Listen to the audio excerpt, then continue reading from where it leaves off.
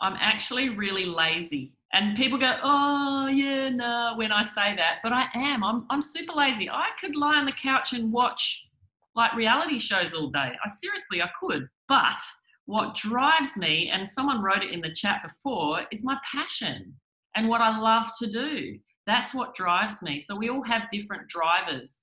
And my driver is my passion, what I love. So at the time, my passion and that was I wanted to play volleyball at the highest standard that I possibly could. I wanted to keep pushing myself to see how good I could get.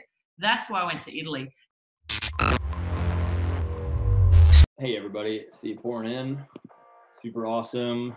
Spending some time, like kind of digging into her so that I've had some decent questions to ask, but I'm so excited to talk to Kerri. So we're just going to wait for people to come pouring in. Hey, Brandon. What up? Although it's been a while, so maybe you've had some growing. I've slimmed down.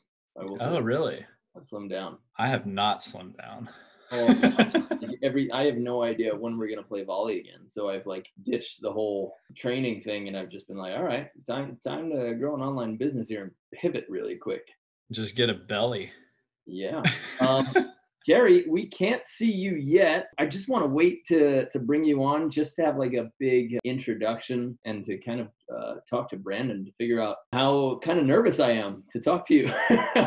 Yeah, I'm certainly excited to hear what Kerri has to say, especially now that you're on. We can't talk about you too much. I've heard amazing things. I've done a little bit of research, and yeah, I'm just excited to see what you have to share. I'm sure it's going to be very valuable. Kerri was hanging out on the Australian tour by tournaments and everything when I was playing there, and she was just still super open, super kind. I have a picture of her interviewing me. I just have no idea where it is.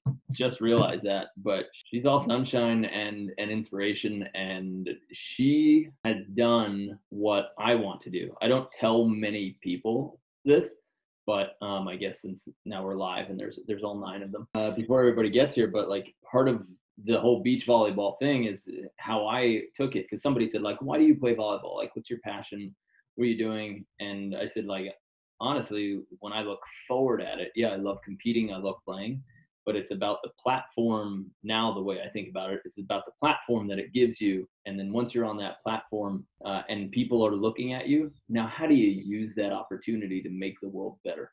That's been something I've been battling with and I've talked to you a little bit about it, but something I've been battling with a little bit since I've moved out here. So that's a really good point. I like that. Yeah. And I could see you doing that. I've learned a few things from you, and motivating me is probably one of the biggest reasons that I can say that I'm here. So yeah, I didn't really motivate you. I just asked you easy questions. No, but I mean, going back to college, I mean, the conversations and deep thoughts that were brought up in conversations that we had, pretty meaningful for me. So you're already on the right track. You got one person that you've motivated.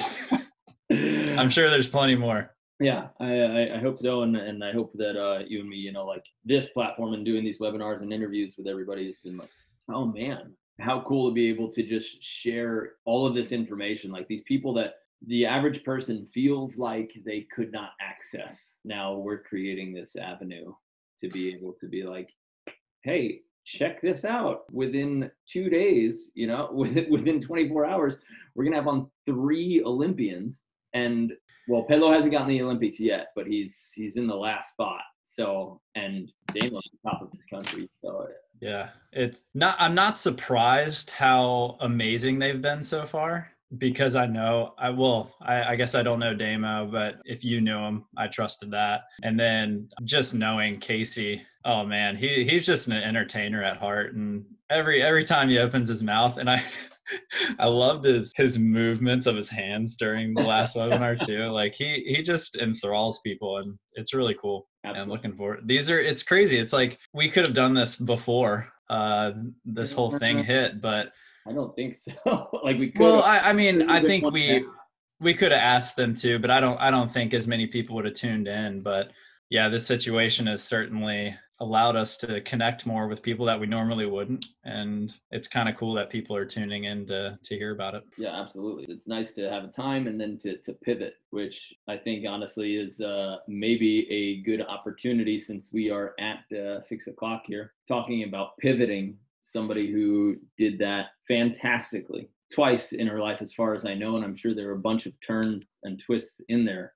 But going from playing indoor volleyball, suffering a big time knee injury while playing pro indoor in Italy, to thinking she might not ever play sport again, to then realizing she could play on the sand, and then setting some goals for herself. And then eventually those goals ended up in a couple of Olympic medals. Going forward from there, after she's done playing, saying like, where's my spot in the world right now? And realizing the platform that she has and how many people that she can speak to and change lives. And I've got a list of her clients, like the companies and corporations that she has helped and led through training: Ernst & Young, Vodafone, Fuji, IBM. Like, this woman is incredible, and people have been seeking her out, and she's just here hanging out with our small audience, and hopefully this blows up once it goes on YouTube.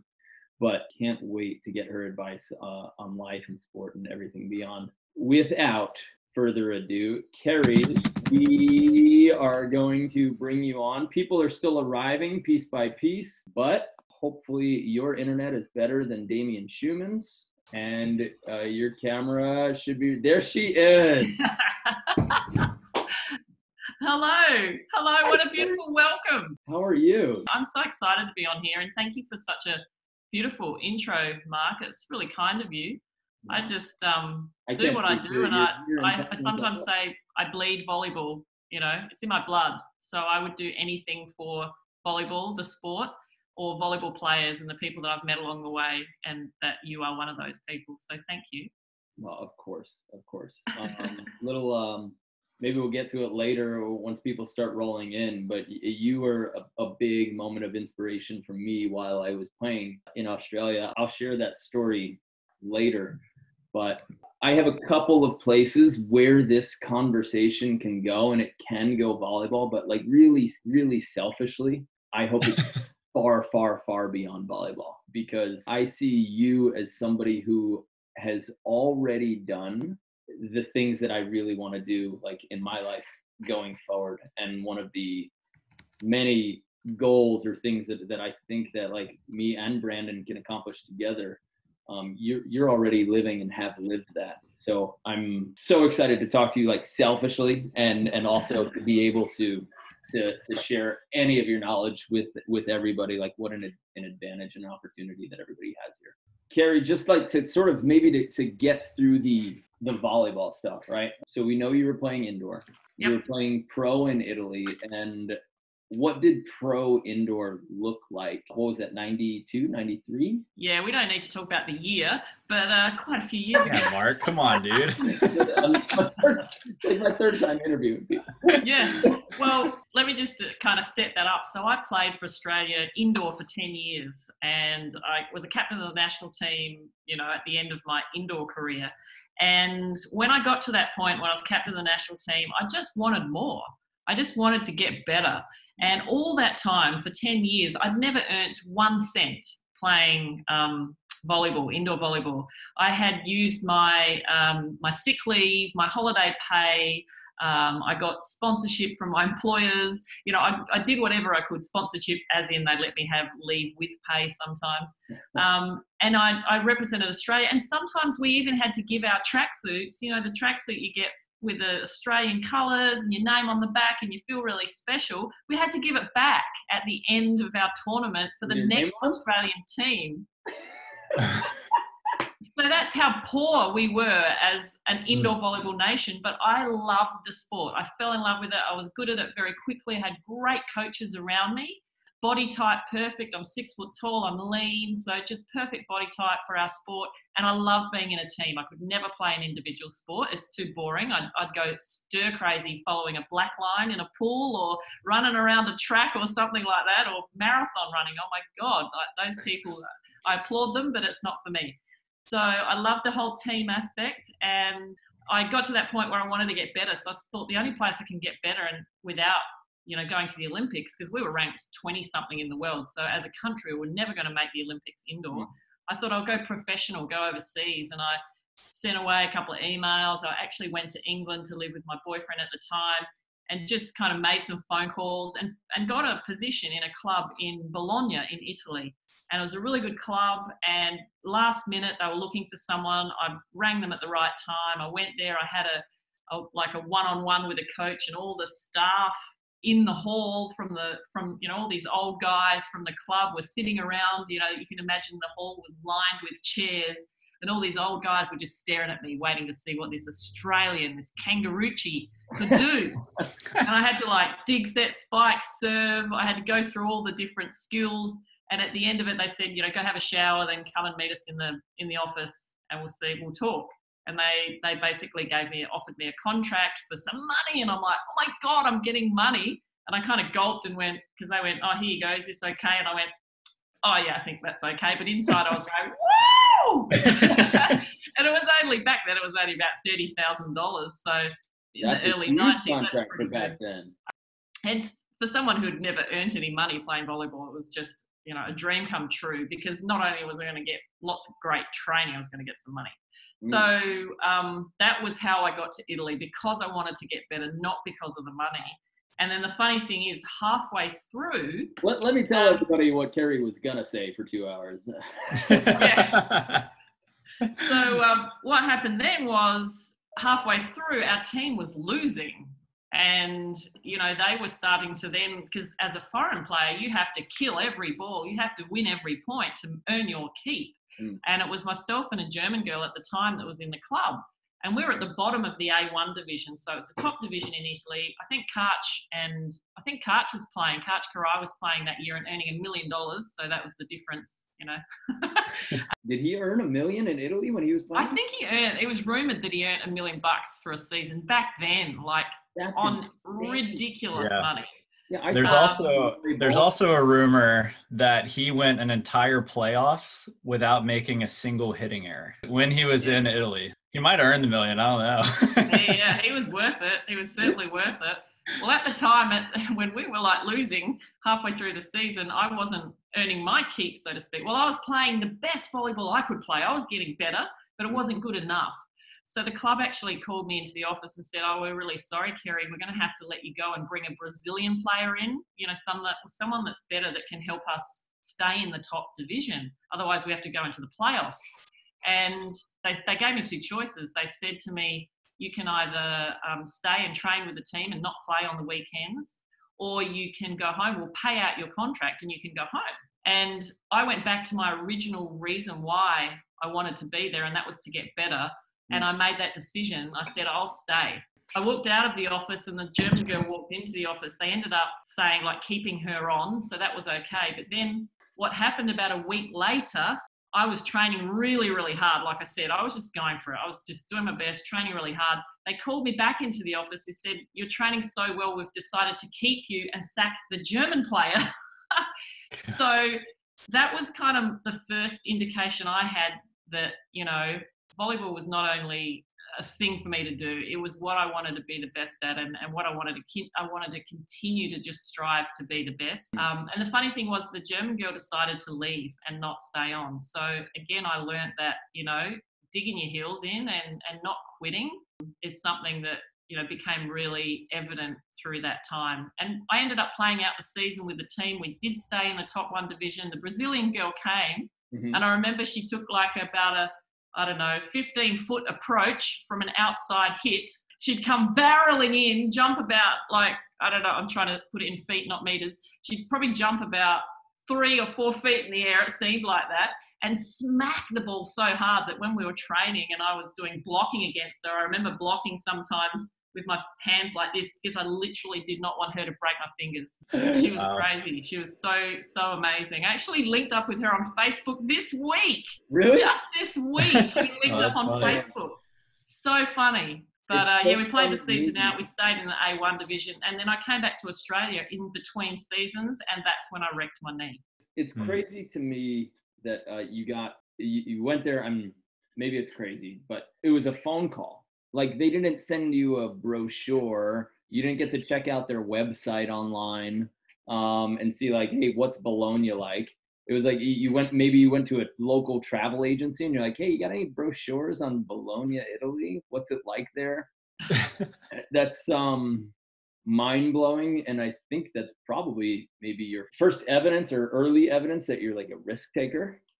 Yeah, absolutely. Because so many people said to me, "What are you doing?" Because I had to quit my job to go to Italy. What are you doing? You've got a great job. You know, I was working for Australia Post, and I was an account manager in the sales department, and I was working alongside men in their mid-40s. So they'd gone through the system to get to that position, and somehow I got into that position. They were looking for some youth and some, you know, something new, energy in that area, and I got the spot.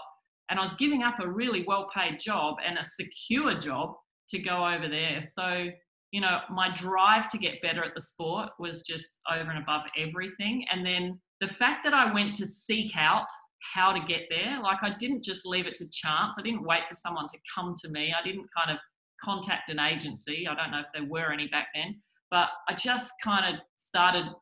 Basically, now you'd get on Google and you'd start to work out, well, how am I going to make this happen? Here's my dream. How am I going to get there? And bit by bit, take each step that you can until you get there. It's so much fun. No, it is. It's because there are those moments in life when like you have this kind of gut check moment. And I've said a few times, maybe because I heard it from somebody smarter, but it's like the best times in your life and probably the most crucial are when you're really excited but pretty damn scared at the same time. Which is kind of what it could be for a lot of people right now, apart from volleyball, in the world that we're living in, where there are opportunities in this time, but they're kind of crippled by fear of what other people might think if they try to, you know, move ahead with their goals and dreams. Because, you know, some people think that, oh, we'll just have to wait and see what happens, instead of going, well, no, my goals and dreams are out here. I'm still going to work towards them no matter what, and just deal with the situation as it comes each and every day. And that's really hard for someone who likes to plan. And I'm a big planner. I love to know what I'm doing next month, the month after, the month after that. So right now I'm just like, just sit still, just day by day, keep working towards my goals and pivot every day. I'm the opposite. Not a planner, and I know how much it hurts me. And I have a performance journal here, and it's got like your daily goals. And every time in the morning, it's like, how can I be the best version of me? And it's like, get organized, plan next week, plan. Like every single day, I write to myself like, you have to figure out a game plan and go forward. So it's getting better. I'll say it's getting better. I've seen it firsthand. But Mark, you're probably a big dreamer as well, big visionary. So you're the one that kind of, this is where you want to be. And then you need the people who plan and strategize and organize. You need to team up with them. Like maybe Brandon's one of those people, and that's why you're where you are. Maybe. We'll see. Maybe we're just both dreamers. Yeah, me and Brandon are really pretty similar. He does better with like lesson planning because he comes from a teacher background. And then we have Tanya, who edits all of our videos, and she's the one that's like, what are you guys doing? Like, what do I need to do next week? Like, I don't care what. There you go. I'm like, well, I got this great idea and it's going to be awesome. Okay, what happened to the idea you said 5 minutes ago? Yeah. I want to move through a couple lists of questions here. It was 1993. They announced for the first time that beach volleyball was going to be an Olympic sport in 96. Were you playing beach at that moment? And how soon did you set your sights on an Olympic goal? Or was the Olympic goal like somewhere beyond where you wanted to get and you just ended up there? Yeah, so I wrecked my knee in 92, a year before they announced, maybe not a year, actually, maybe 6 months before they announced that beach would be an Olympic sport. I set my sights when I wrecked my knee at the end of 92 that I would get back to playing indoor volleyball. Beach volleyball I'd played for fun. I'd never played it seriously. It was only something I was doing for fun. I wanted to play indoor again. And then month by month, I had a little bit of a plan. I had a ball that I wrote all my goals on, so it reminded me every day. It was in my house. You know, I'd pepper with it and I put dates on it of how I would rehabilitate, you know. And well, I do want to pause there, just to interrupt you, because I saw this video. Maybe you use it frequently, but she had an indoor ball and she wrote a goal on each panel of the indoor volleyball, and she set a date for each goal. Like, so. And by the way, look at the shirt that I put on today. With like nice American. There you go. There you go. Same Represent. colors. Stars and red and white and blue too. So So here's my ball. Where's the first thing? So that was, I don't know if you can see, that was the first few things that I wanted to do. Oh, wow. So the first, and I dated it. So the first thing was running in water. So I thought I'd get a float. And that was 4 months after I did my knee. So when I say I did my knee, I wrecked my knee. I ruptured my cruciate, I ruptured my medial ligament, I wrecked my meniscus and my cartilage. So I did everything. It was just kind of dangling, literally, because it wasn't really attached internally anymore. Yeah, we don't need that. Yeah. Yeah, that's good. Let's get back to the ball. So 4 months later, I figured I'd get like a float belt, put it around my waist, get into water and just start paddling my legs, then jumping in water. And then here's the funny thing, like I wrote jogging as the next one. I don't know if that's all back to front for you, but I wrote jogging as the next one. And what I realized, obviously, is when you've got that serious knee injury, jogging's the last thing. Running is the last thing that you can do. And I've never done it, by the way. Obviously in sand, but I've never done it for cardio, for cardio purposes or fitness purposes, because my knee just can't handle it. But when I got to that, I went, oh, I can't do that. That's a bit of a joke. Skip.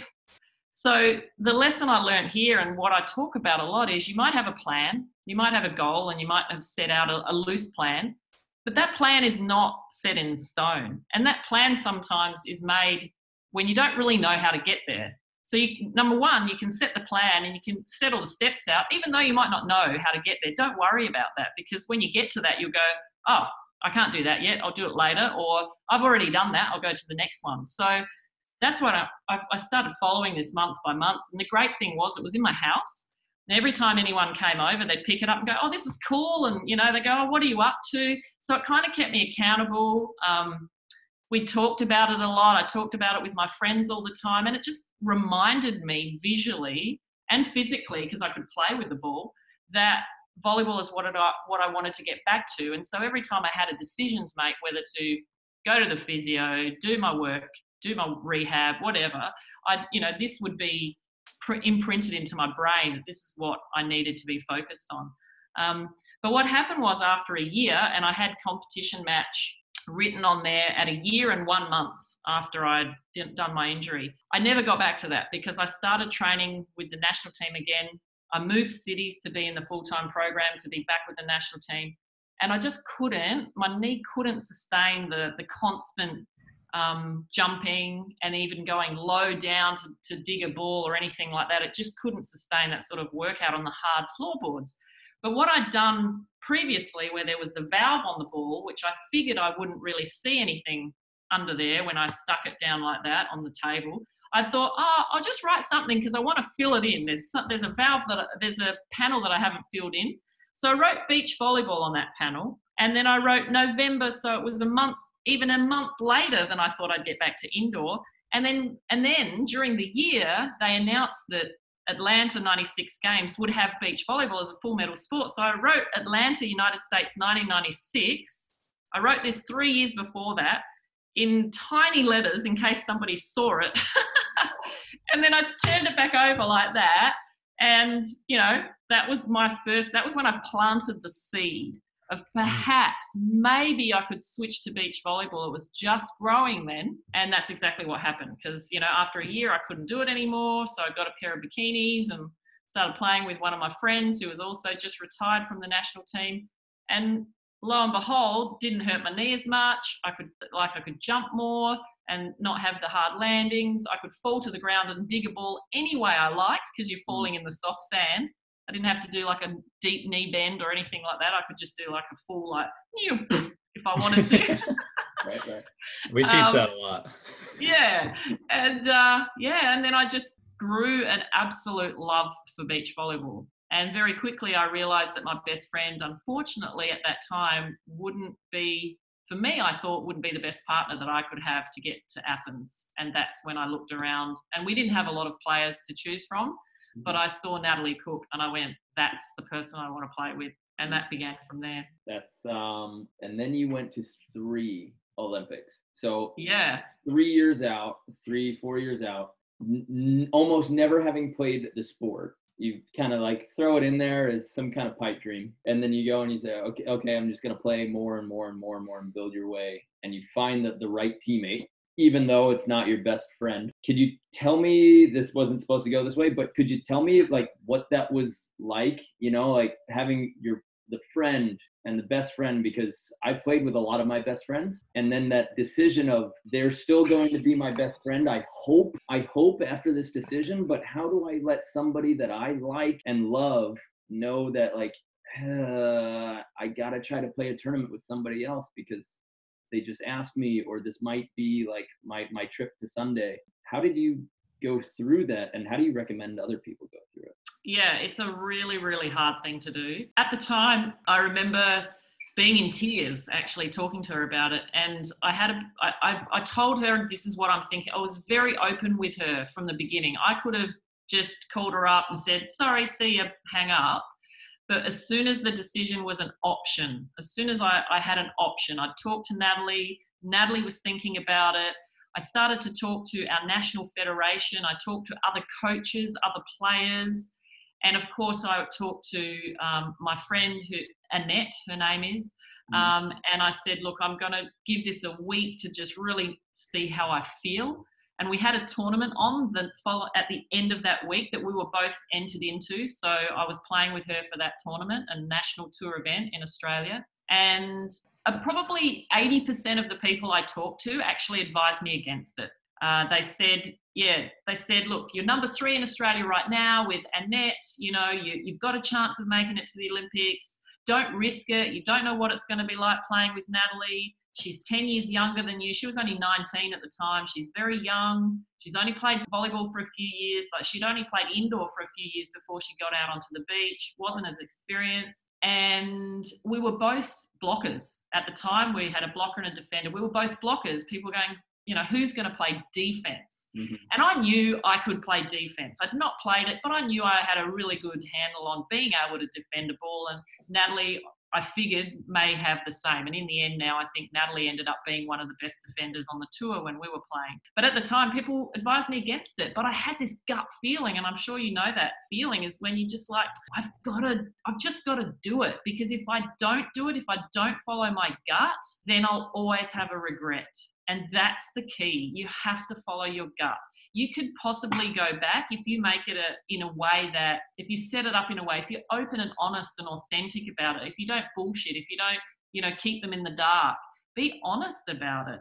And so we had that week together. We ended up winning that tournament.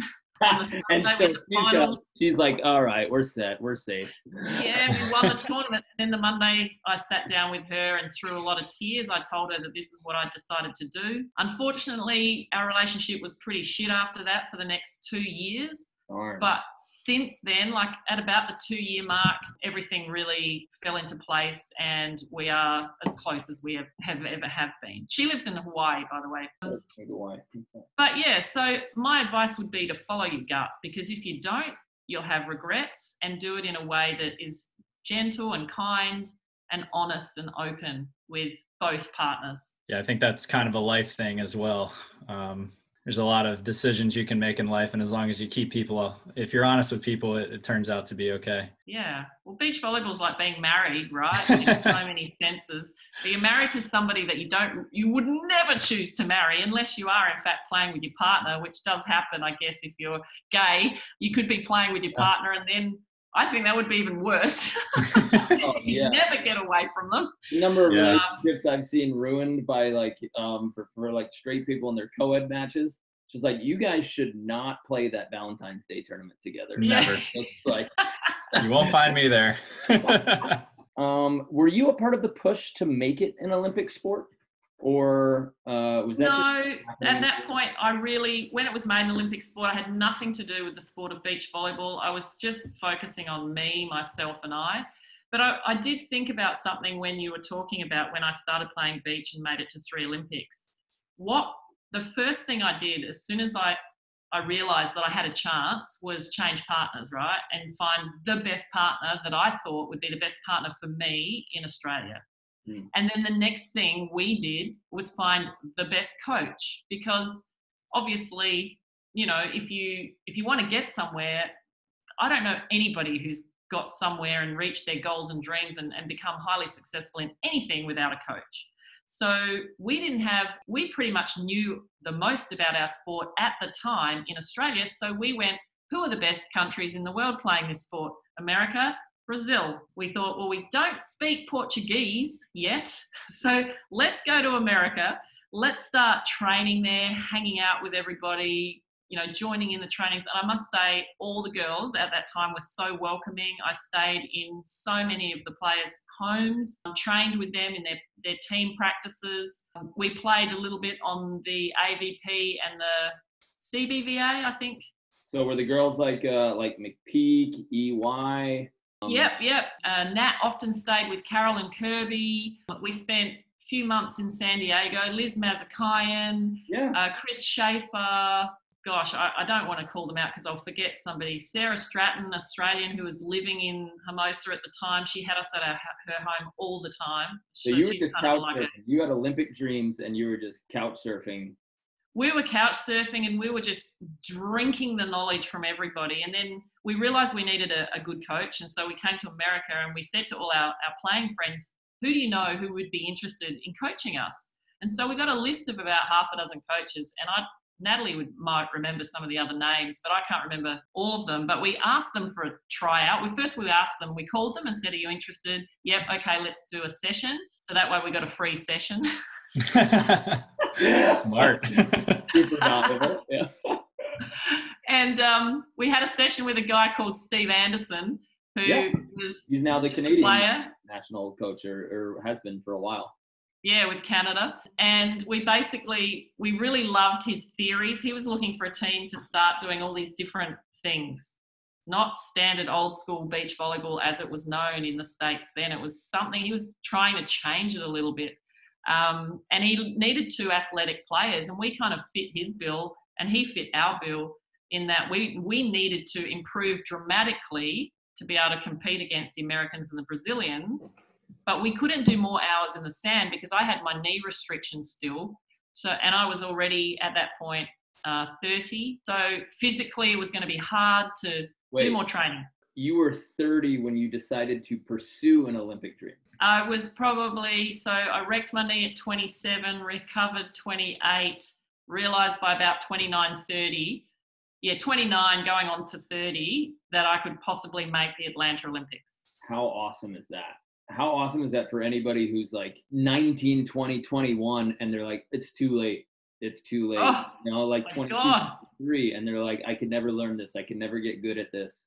And yes, you had been playing for a while at that point, but when you flip the switch to a different sport, beach volleyball, indoor volleyball, different sport, and at 30, you're like, oh, I'm going to go move to another country for the second time to try to get better because that's where the best players live.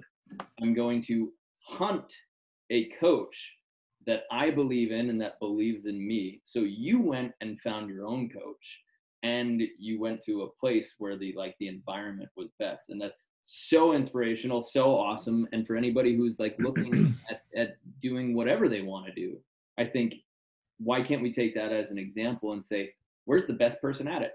How do I find them and get in their ear and buy them cups of coffee all day or carry their bag to their car just to soak up some of that knowledge and then be around the best? Because we're usually, the average of the 5 people around us, right? That's what some people say. So if you just choose to hang out in that high performance environment like you did, and you came to San Diego, you're like, okay, the best players in the world are American and Brazilian. So I'm going to go to America and I'm going to be around the best players. And hopefully I fall somewhere in the middle of the best people in the world just by living. 100%. Absolutely. And we made Steve Anderson, the coach that we decided to take on from all that. We had a second session. So we asked him for a second interview. We said, we're pretty keen, but we need a second interview. So we got a second free session. But the second session, we barely did any volleyball. We sat down and we talked, and we loved his strategies, his way of thinking, how he talked about developing our mindset. And that's what we needed, because we couldn't do more hours in the sand. We weren't the best skilled team, but what we won with, I believe, is our mindset and our strategy and our never say die attitude at that point. And then we were able to bring out the best part of our skills at the right time. You know, over time, our skills probably weren't as good as the Brazilians that we beat in the final at the Sydney 2000 Games. But match points against you, right? No, they didn't have any match points against us, but we had the match points. We won. It was a weird system back then, so it wasn't rally point. It was serve to make a point. Mm-hmm. Games up until the final were just to 15, as they used to be. One set to 15, had to serve to make a point. And then the finals were the best of 3 sets. The first 2 sets were to 12, and then the third set was rally point to 15. So it was just Third set was rally to 15 if we needed it. So we won the game 12-11, 12-10 against the Brazilians. And each set we were down. We were down 4 points each set. So we had to serve, make a point, serve, make a point. I thought in both sets they had 10 on you before you had 10 in both the sets. They may have been maybe the second set, not sure, but yeah, or the first set. I don't know. Funny that one of the biggest wins in your life, like the day where it changed the most, you can't recall like the points, but like I would almost guarantee you that like the worst loss, you could recall like probably your last. I know. Look, I think, but if you can imagine, it was so overwhelming, the whole thing. You know, we planned, we were focused, we were in the zone, everything. You know, we nearly lost. We're jumping way ahead, but we nearly lost our first match against Mexico because we were so frightened of having a crowd of 10,000 people cheering for us, because we'd never, ever had that before. We only won 15-12 against the Mexicans. We were actually at 12 all with them, going, what are we doing? And they were normally had beaten them 15-3, 15-4.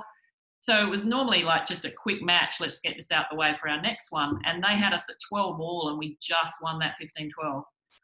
But after that, we actually did some interesting things. But we're going all around the place. I don't know. I didn't finish telling you about Steve. I must tell you. Go back to Steve, sorry. So we made him an offer he couldn't refuse. We said, give up your life in the States and come and live in Australia. We said, when we're in Perth, where I lived, you can live in our spare room. When we're in Brisbane, where Natalie lived at the time, you can live with her parents. It's a sweet deal. And then we'll pay you $500 a week. And he said yes. It was a crazy kind of suggestion, and what I learned out of that is you just won't know that people are ready to help you unless you ask. You know, if you thought, Mark, that I wouldn't do this for some reason, you never would have got it. But because you asked me, I said yes, no problem, let's do it. If you need help, anybody out there listening, if you just need help with anything, just ask. All you can get is, oh no, sorry, I can't help you this time. Move on to the next person. So we took Steve. He ended up living in Australia for 17 years. And then he moved to Canada, and then he's been there ever since. But he is American. That's awesome. So I have a quick question. Yeah. You were talking a lot about, I mean, obviously the stories that we've heard so far, you not only problem solve very well with how you're going to get to your goal, but obviously you're a workhorse too and willing to put in the hours. Was that something that you were kind of born with, or did you meet someone along the way that kind of taught you how to do that? Or how did you kind of get that mindset towards training? Well, I kind of love that you brought that up, because I'm actually really lazy. And people go, oh, yeah, no, when I say that. But I am. I'm super lazy. I could lie on the couch and watch like reality shows all day. I could. But what drives me, and someone wrote it in the chat before, is my passion and what I love to do. That's what drives me. So we all have different drivers. And my driver is my passion, what I love. So at the time, my passion and that was, I wanted to play volleyball at the highest standard that I possibly could. I wanted to keep pushing myself to see how good I could get. That's why I went to Italy. That's why I started beach. That's why I got a new partner. That's why we got the coach. And then there were two more pieces to our coaching puzzle. One was a full-time conditioning coach that we had. And then he was able to design our days so it put the least amount of pressure on my knee so I could make it. So we needed him. We couldn't just follow the plan that everybody else was following because that wouldn't work for me. And then the final piece of the puzzle was our success coach, and he happened to be another American. And we found him in Australia because at the time Natalie was seeking to find someone to help her with her mindset, and she discovered a guy by the name of Kerri Ashley, and we took him on board. And he was the one that really helped us develop the belief that we needed. So we knew we had a good enough skill. We could win a point against any team in the world on any given day. So we knew we could do that. How could we string them all together to win a match? That then became mindset. We needed someone to help us believe that we could do that, but then believe that we could actually win the Olympics, because I'll share with you, and I don't know if many people know this, we'd never won an event before the Olympics, not won a world tour event. We had plenty of seconds and thirds. It wasn't a fluke. We weren't coming last, but we had a lot of silver. I think I've got 17 World Tour medals, and there's only one gold in that, World Tour medals, which we won the first tournament straight after the Olympics. We beat the Brazilians again, winning that tournament. Darn and right. then, so they're all the rest of silver and bronze. So we needed that belief that we could actually win this event in Australia in front of 10,000 of our fans, which we'd never done before. And that was massive. And so the first thing he recognized was that in order for us to get to there, we had to be so comfortable with being uncomfortable. So we practiced being uncomfortable in every possible way we could, whether it was on the sand. So our coach Steve would put us in situations that there was no way we could win.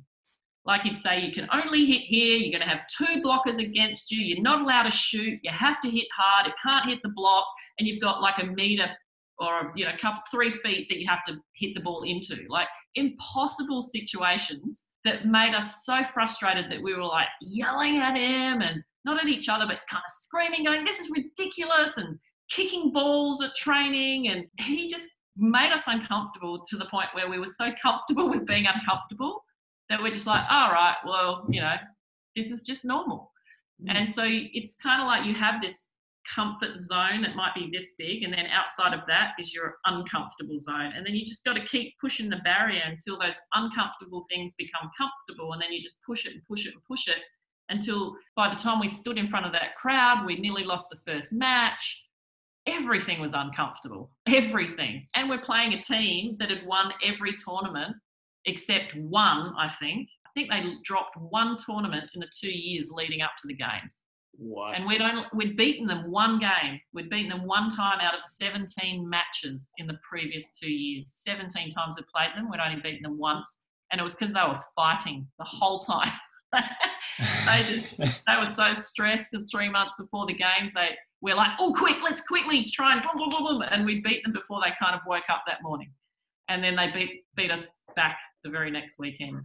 Do you have any actionables for the people who are watching and the thousands that are going to watch? All right, you've gotten the same result again and again. There are players now probably in our group who they lose to the same guys every weekend. I know that some of our best friends, me and Brandon's best friends, are in New Jersey every weekend, and the same 2 or 3 guys win the tournament every single weekend in New Jersey.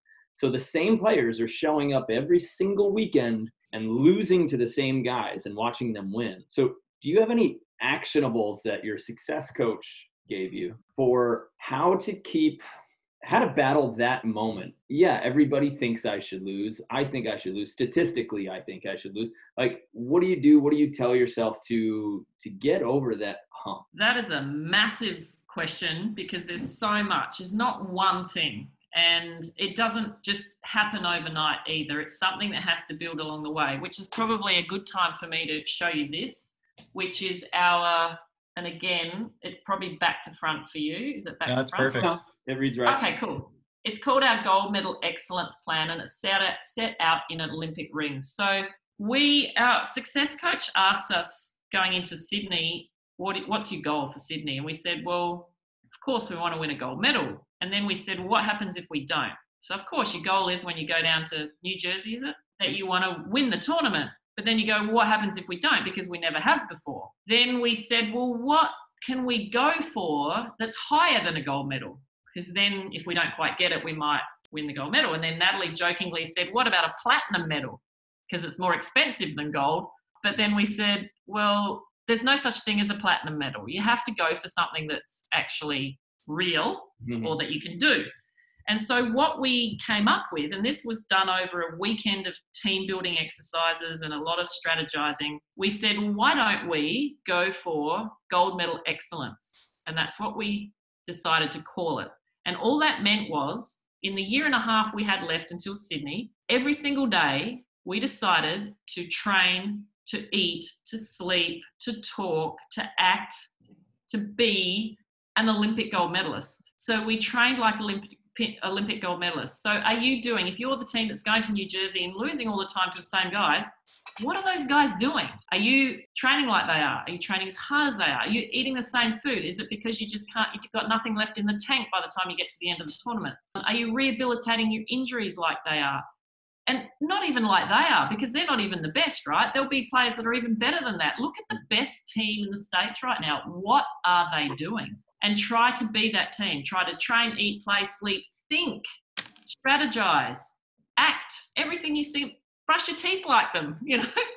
Go down to the smallest, tiniest little thing. But what you have to do is find out exactly what they are doing. That's the homework, right? If you want to be better, find out what the best people are doing. I mean, Kerri Walsh, I'm sure she'd love to tell you what her day looks like. I'm sure there's interviews all over the internet that talk about a day in the life of Kerri Walsh. And even before she had kids, because obviously a lot of her day is filled with what she does with her kids now. But I would be looking at the best players in the country, and if not in the world. So this ring, and it didn't start off in Olympic rings. It started off just as words, and then we ended up putting it in something that meant something to us. Like, is this online somewhere? It's in my book.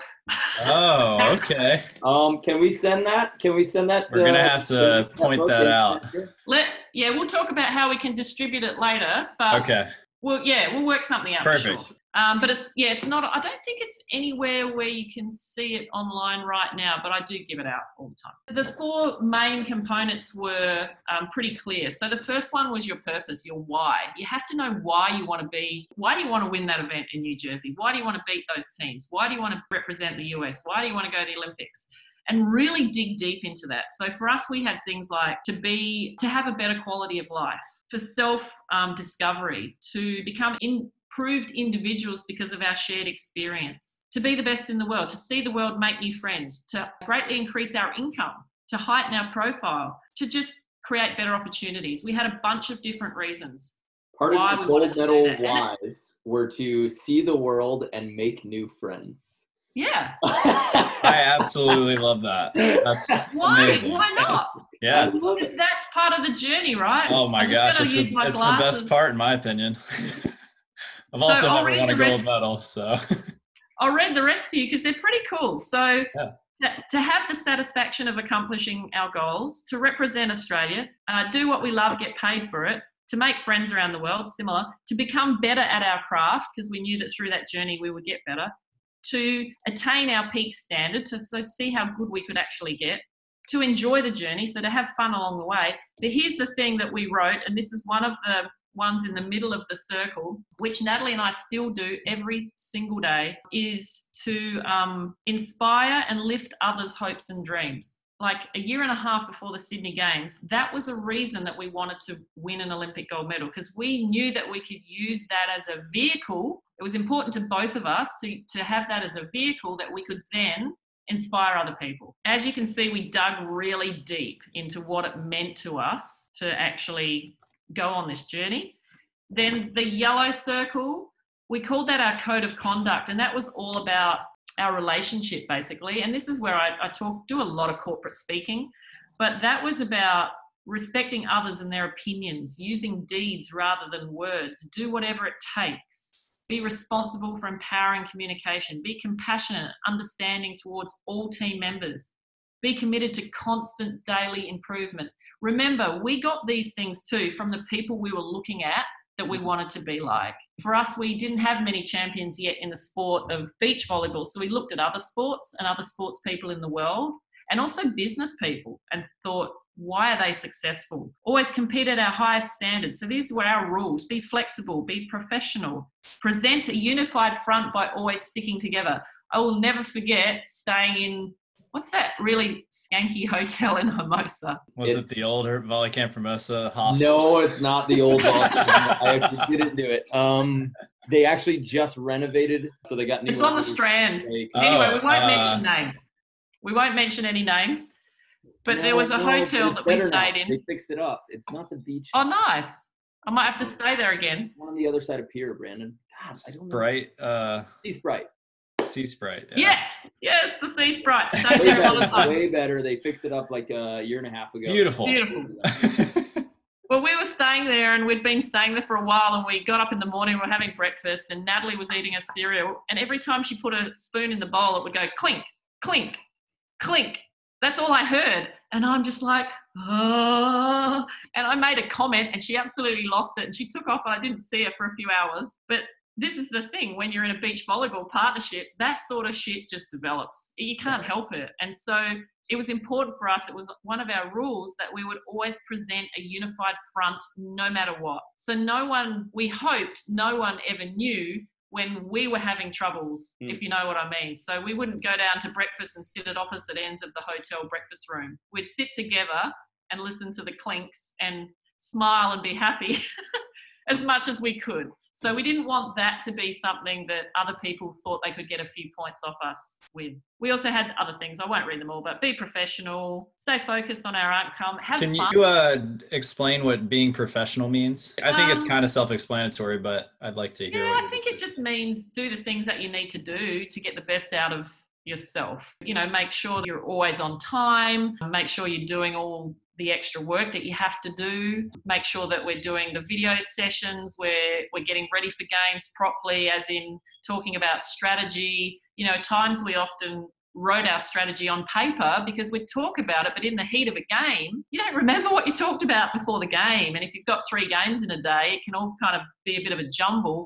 So we'd write our strategy down and we'd just look at it in the timeouts. You know, it could mean anything. But again, we were basing ourselves on what were the best teams in the world and what were the best athletes doing. And then we had another that, like, standard, like to be able to set a standard and say, like, we're doing something professional, and it's not about us. It's not about what we do. It's about what would the best version, like the highest level, if we had a hero, or like in my mind, I always go to like my son or my daughter, like what would my currently imaginary, what would I hope that they do in this situation? That's how I actually try to hold myself to the standards that I would want like my kid to live at, that I would put that much pressure on them because I would hope for the best for them. So why don't I hope the best for myself? So that would be like my standard of conduct. And I like putting it outside of you as if it were, that's what this person would do. So that's what we're going to do.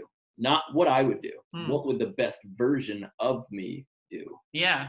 And then you've got to be it. Then you've actually got to live into it. Instead of having it outside all the time, actually let it be you. So that's what this was all about. We had to just recognize what we needed to do and then be it.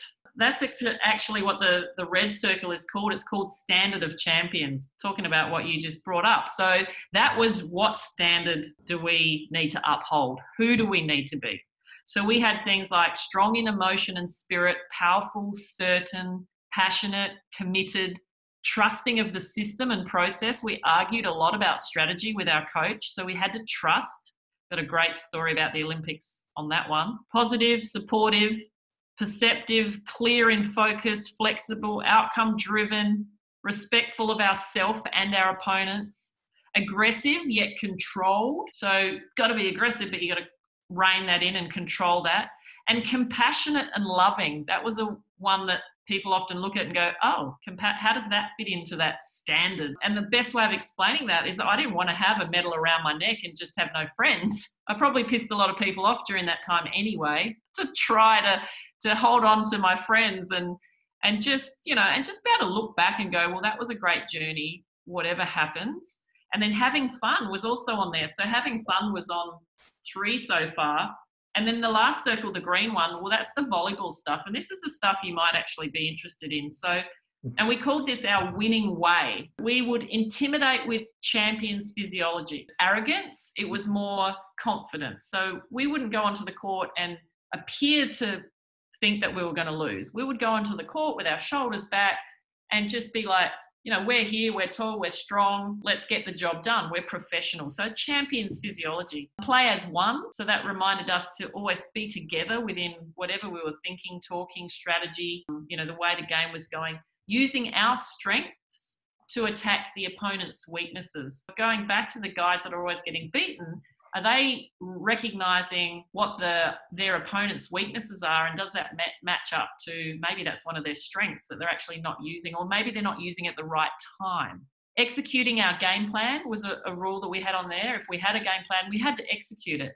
And it's really interesting because you can have a game plan, you go out, you do it, you get off the court and go, well, that didn't work. But if you look back at the video, it could be that you didn't execute it properly. So you might have a particular defensive strategy. I know you spent some time with Damo yesterday. I can't wait to listen to that. But it might be that there's a strategy in there that you want to try. What you've got to ask yourself, I don't know if he covered this or you do, but what you've got to ask yourself afterwards, if it didn't work, was, did it not work because we didn't do it properly?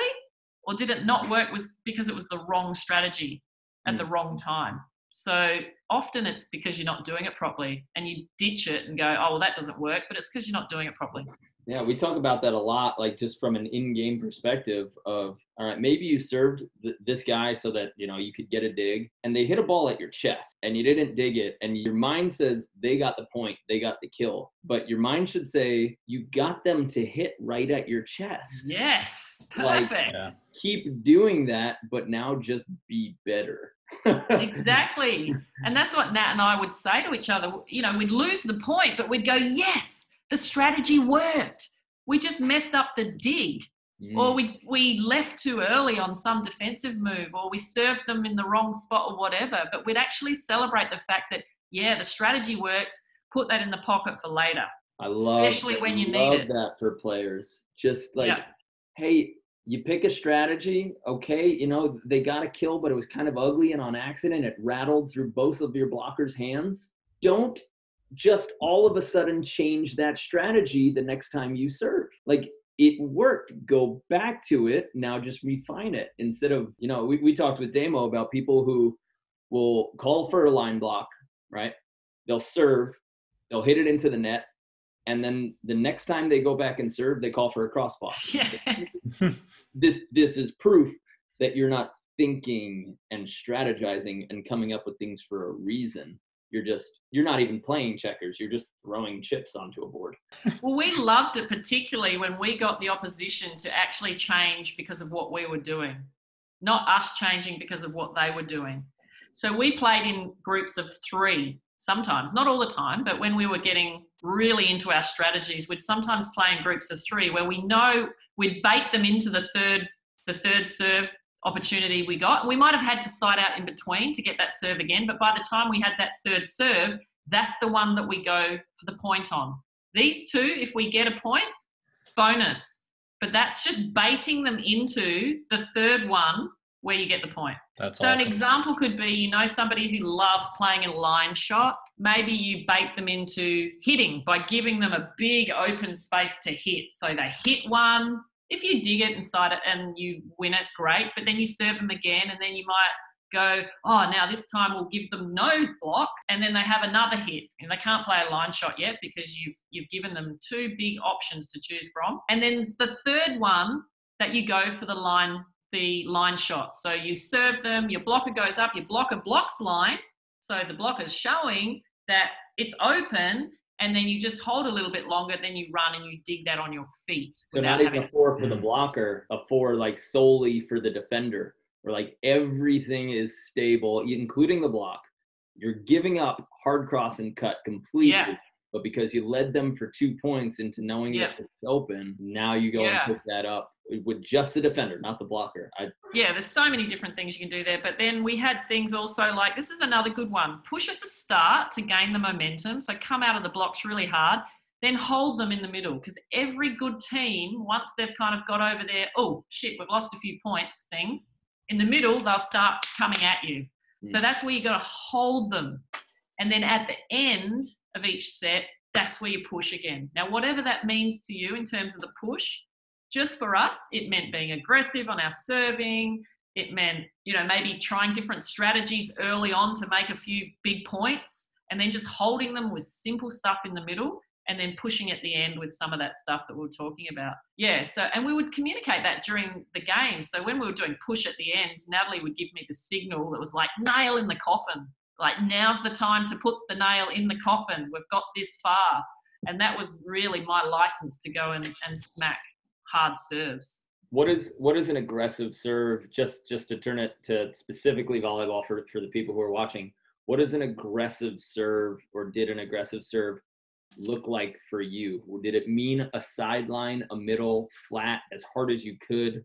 What did you mean by serving aggressive? Okay, so I was a top spin jump server. My float serve was pretty average, but I just came out because I was always a hard spiker. So I thought, well, this is going to be what I'm good at, so I'll learn to jump serve. And I played around with 2-step approach, 3-step approach, double toss, single toss, left-handed toss, right hand. Like, I played around until I felt, and it took me a couple of years to get that really comfortable feeling where I could jump serve even with the wind at my back, so under difficult situations and on match point. An aggressive serve to me would be generally going either into the wind. I would go generally the middle of the court. I would hit my hardest serves from the middle to the middle, because for me, I had a very fast arm swing. If it didn't connect perfectly, it would fly to the sides and be an ace anyway. If I connected perfectly, I would go middle to middle, really difficult, and deep, really, really difficult to receive with the power that I was able to put behind it. But then obviously I could change it up. I could go from side. The bigger the angle, the harder you go. The smaller the angle, if you're going for a risky serve, I would take some pace off the serve. Can we unwrap that for a second? So what do you mean by the bigger the angle, the harder you go? So the bigger the angle would be from one corner of the court to the other opposite corner, not from line to line, for instance, because if you're going line to line straight on someone, you've only got a small room to make an error. And if you're going too hard on that and you slightly mishit it by a tiny little bit, it could just fly out. But if you're going for a hard, tough serve, you could go from the line to the middle, or the line to the deep middle on the opposite corner. So my last two serves of the gold medal match, we were at, okay, I think you're right. They had set point, not match point, because we'd won the first set. So they might have had match point. No, it was 10-all. That's right. It was 10-all, because I served one ball. I took a risk and I served line to line, but I came inside the line a little bit, where the old indoor line used to be, where where you had that serving space that you had to serve on the right hand side at the back of the court. Yep. I'd come in about probably 6 foot from the sideline, and then I'd serve it so it would sway out to the sideline away from the player in front of me. So I'd kind of serve it straight but out a little bit. I took a risk at 10-all. I served an ace. It just dropped. She didn't even move. Then the first thing that went into my head was, what am I going to do next? It's match point, Olympics, gold medal. What am I going to do next? But I had I know. When I think about it now, and the whole stadium is screaming. Like 10,000 people are screaming for you. I served it. I look at my face and I had this just no expression face. I came in, I hugged Natalie, I took the ball, walked back to my position, and it was ingrained in me to be just as aggressive, but take a safer angle. I served it from the exact same spot. I did it the exact same power serve, and I served it to the middle of the court. So I aimed for the middle of the court. So if that went a little bit astray, it still would have been in and difficult. So I wasn't backing off my aggression, because you don't want to back off your aggression on match point. You don't want to give them a lollipop because you're too scared to make a mistake. You want to go with your aggression still, but make sure the room for error is a lot bigger. So I served it to the middle. It was almost in the middle. They messed it up. They had to try and make a pokey to save it. Their pokey went out, we won. That's a pokey, they try to perfect go example jumbo of line. serving aggressively. They try to go jumbo line, they send it deep, pandemonium ensues. I like amazing. that thought of keep the same aggression, but just choose a different angle. Yeah, absolutely, 100%. I think, you know, like when I'm serving, like, and I go for hard jump serves a lot of times I'll just detonate into the biggest part of the court. And I would like for myself to aim more every single time that I jump serve so that you get used to aiming. I think people hear the word serve aggressively and they look at the entire court and they go, move my arm as fast as I can, you know, hit the ball as hard as you can, instead of let's pick spots, like areas every single time. Because the more you attempt to aim at a small spot, the better you get at it. So if you're just like serving into these giant spaces, you're never going to be good at hitting a pinpoint spot when you need it. Can I tell you how I got to that point too? So our success coach worked with me on this. So he came to training and he said, what do you want to work on mentally for your game? I said, my jump serving, because I'm hitting it as fast as anyone in the world, but my accuracy is just all over the place. So exactly what you're saying, like you're hitting it, but you're not quite sure where it's going to end up. It would hit that in the back of the head, or it would fly out, or, you know, I'd aim for position left side and it would go to the right side, whatever. So he said, right. He said, the first thing you need to do is stop saying that about yourself. So it's really interesting concepts. We all describe the way we do things. And if it's not what you want to be doing, you've got to stop describing yourself like that. So instead of saying, I hit the ball really hard, but I'm not very accurate, find another way to describe that. So I just started saying, I'm the fastest server in the world. And because I was clocked at that at the previous Olympics. So I'm like, okay, I can say that. And maybe I'm not at the moment exactly, but let's say that. And then he said, right, we're going to start working on, and then with our coach, our volleyball coach, we set up a little target, back right corner, back left corner, and back like on the baseline middle, just little targets. And we did this, I reckon, for a year. At the end of every training, we had to get 3 in each target before training finished.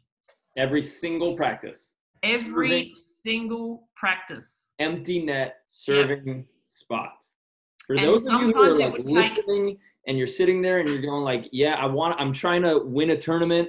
I'm so pissed off every time I didn't win a tournament. Why didn't I win? Blah, blah, blah, blah, blah.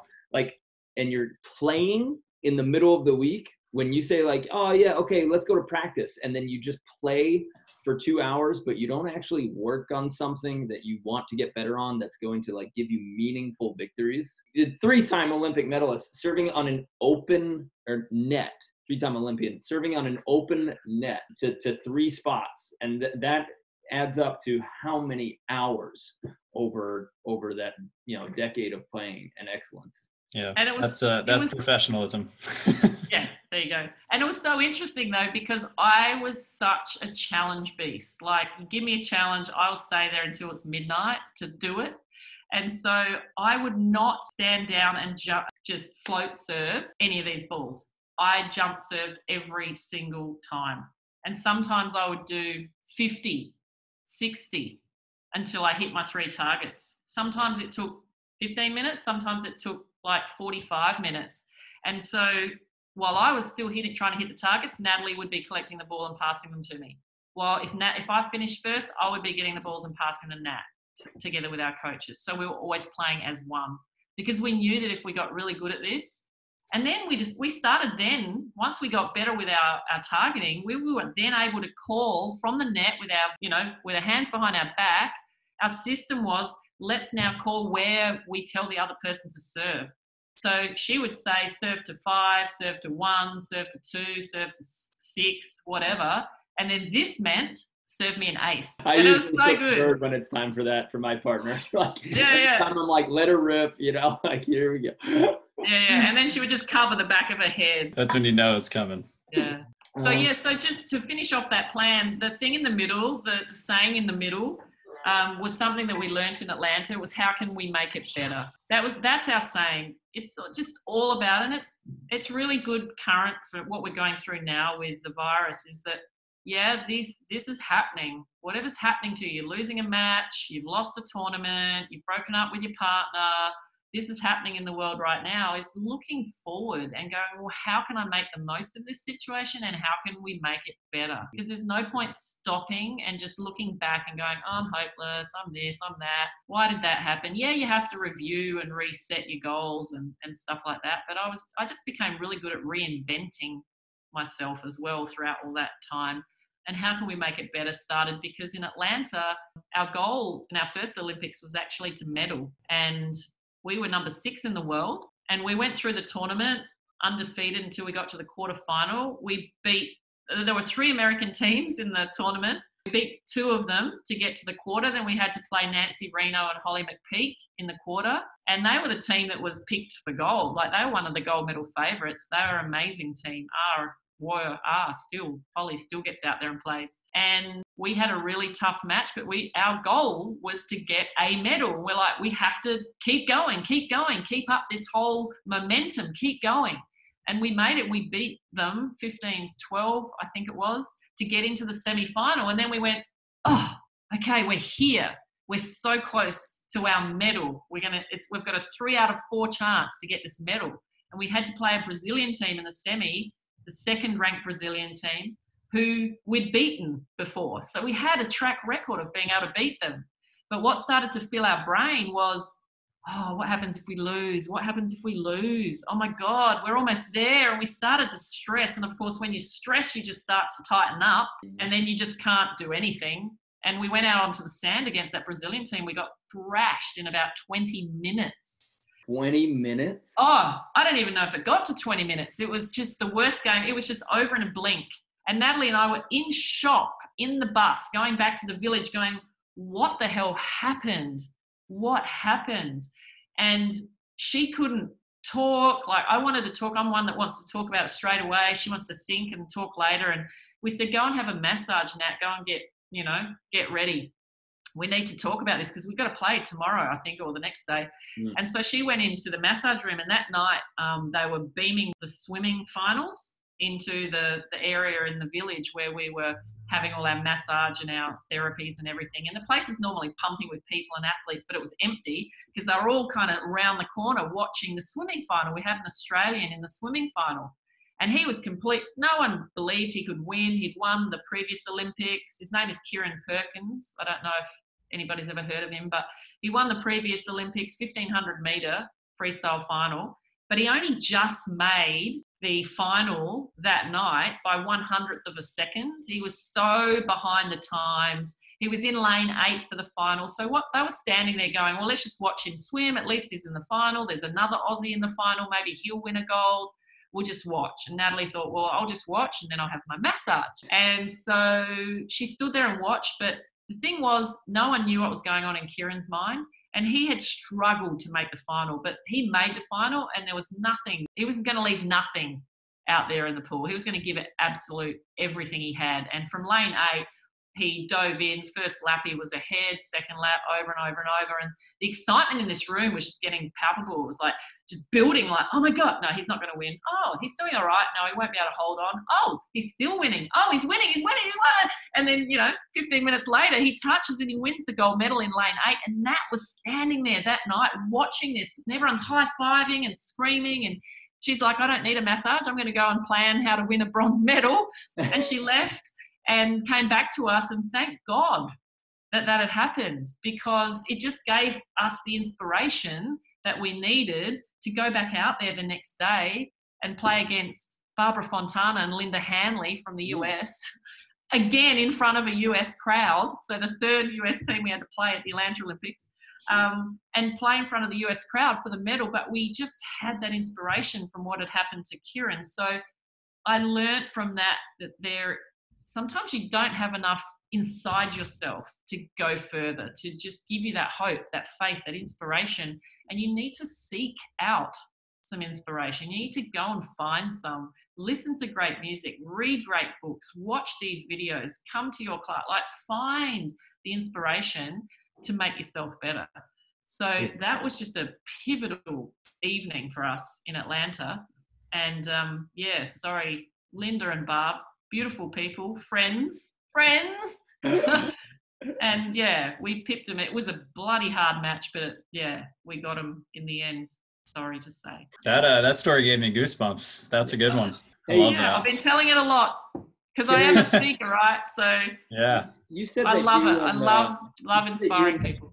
You and Natalie handled losses quite differently. So for those people out there, beach volleyball partners, sure, and maybe well beyond, how do you recognize if somebody processes things differently? Like if they like need a different type of support after a single like point loss or after a big match loss, and how do you curb that? Because if you're somebody who wants to talk about it right away, for me, I'm more Natalie. Like I need to go and I need to punt some garbage cans for about 15 minutes.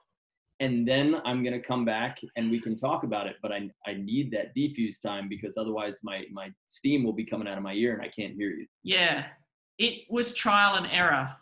Okay. And that's what you have to go through. That's why having a partnership for a period of time is your best bet. Don't just kind of play with a person and then by 2 weeks go, oh no, that's not working, see you later. I mean, you got to get in there, you got to make that relationship work, which was why a lot of our rules are around relationships. But you got to have I think you need the third person, the coach, because I could go straight to Steve and like blow off steam because Natalie wasn't there. Also, I could say what I wanted to say, not feel like I was, hurting her feelings or anything. I could just get really open and this is how I'm feeling. He had a very calming nature. He could calm me down. And then Natalie could be, have some time to kind of think, feel, and then really articulate well how she was feeling. And, not all the time we agreed. I mean, we disagreed a lot. But what we agreed on was our goal. We both wanted it as much as each other. And that's what we agreed on. So, our success and all that was just wavy all the way to the end. 1 minute we were the best of friends. The next minute we would not want to be in the same country together. And, that was just kind of, I guess, normal. And we weathered all those storms. But like I said, that's why we chose Steve. And that's why we had a great success coach. And that's why we had traveling with us often our conditioning coach, who was also a really great human being and is a great human being, Phil Morland, because with great human beings around you, no matter what you're going through, they can help you. So they had their expertise, volleyball, mindset, conditioning, but they were all great human beings, well-adjusted, personally developed, so they could help us during those times. And I learnt more than I could ever have learnt reading a book, going to a seminar, by actually living that experience with those 4 people that I'm forever, ever grateful for. To those people who've never had a mental coach or a psychological coach, or they've heard that training or read a book on it, what would your advice be? Would you tell like everybody in every profession, like, hey, at least once go to some sort of mirror workshop where you get your own beliefs and your own emotions reflected on you, or take that from there, what you will? Well, if the person was an athlete, I would say to the athlete, find somebody who can mentor you. Find a mentor. It doesn't have to be your coach. It doesn't have to be in your sport. We have a great program at the moment in Australia called the Gold Medal Ready program, where we have 40 gold medalists that are helping our current bunch of athletes that are training for the Olympics. We're offering our stories and we're not coaching, it's just storytelling. We're just storytelling our experiences. So these guys know that they're not alone, know that people have been in the same situation mentally and can actually come out of it and still win. So I think that helps inspire, helps develop their belief. So find someone. And it might be you try a few people. Like we didn't find Steve straight away. We tried a few people. We didn't find Kerri, our success coach, straight away. We worked with sports psychologists for a while, but it just never clicked for us. So keep going until you find someone that is really working well for you. And if you're not an athlete and you're listening to this outside of that, it's the same sort of thing in business. Find a mentor, find someone higher up in your company or in another company, and just ask. Because like I said before, if you don't ask, you don't know, because successful people, I can tell you right now, I move in those areas within our sport. So you go to events and functions and you're always around other Olympians and gold medalists, celebrities, if you want to call some of them successful, depending on what they're celebrity for. But celebrities, they want to help. We actually, I say we, because from a gold medalist point of view, I want to help people from what I've learned. I love talking to people. Like, we had to sometimes pull Steve away from other teams because he just would sit there for hours and try and help them. That's not cool. You can't give them the secrets. Yeah. Oh, look, he wouldn't give them our secrets, but he would be helping them. We're like, stop helping them. We have to beat I them. gave you my couch for a year. What are you doing? Yeah, don't be fooled that successful people don't want to share, that they're like this. Most successful people in any area of the world, they want to give back. They want to share. They do. And most of them will do it free of charge. Maybe not most, some. I don't know. A lot. Then well, depends how you approach them. Depends what audience, Yeah.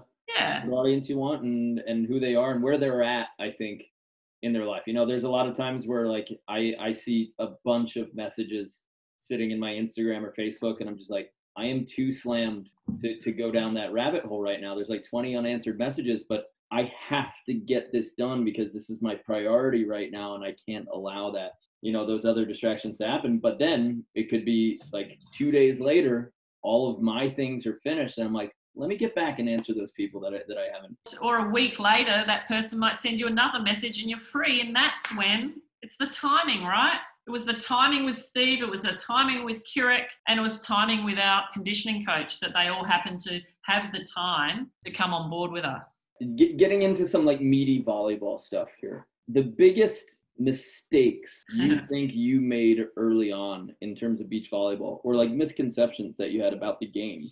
Let's go with just 3.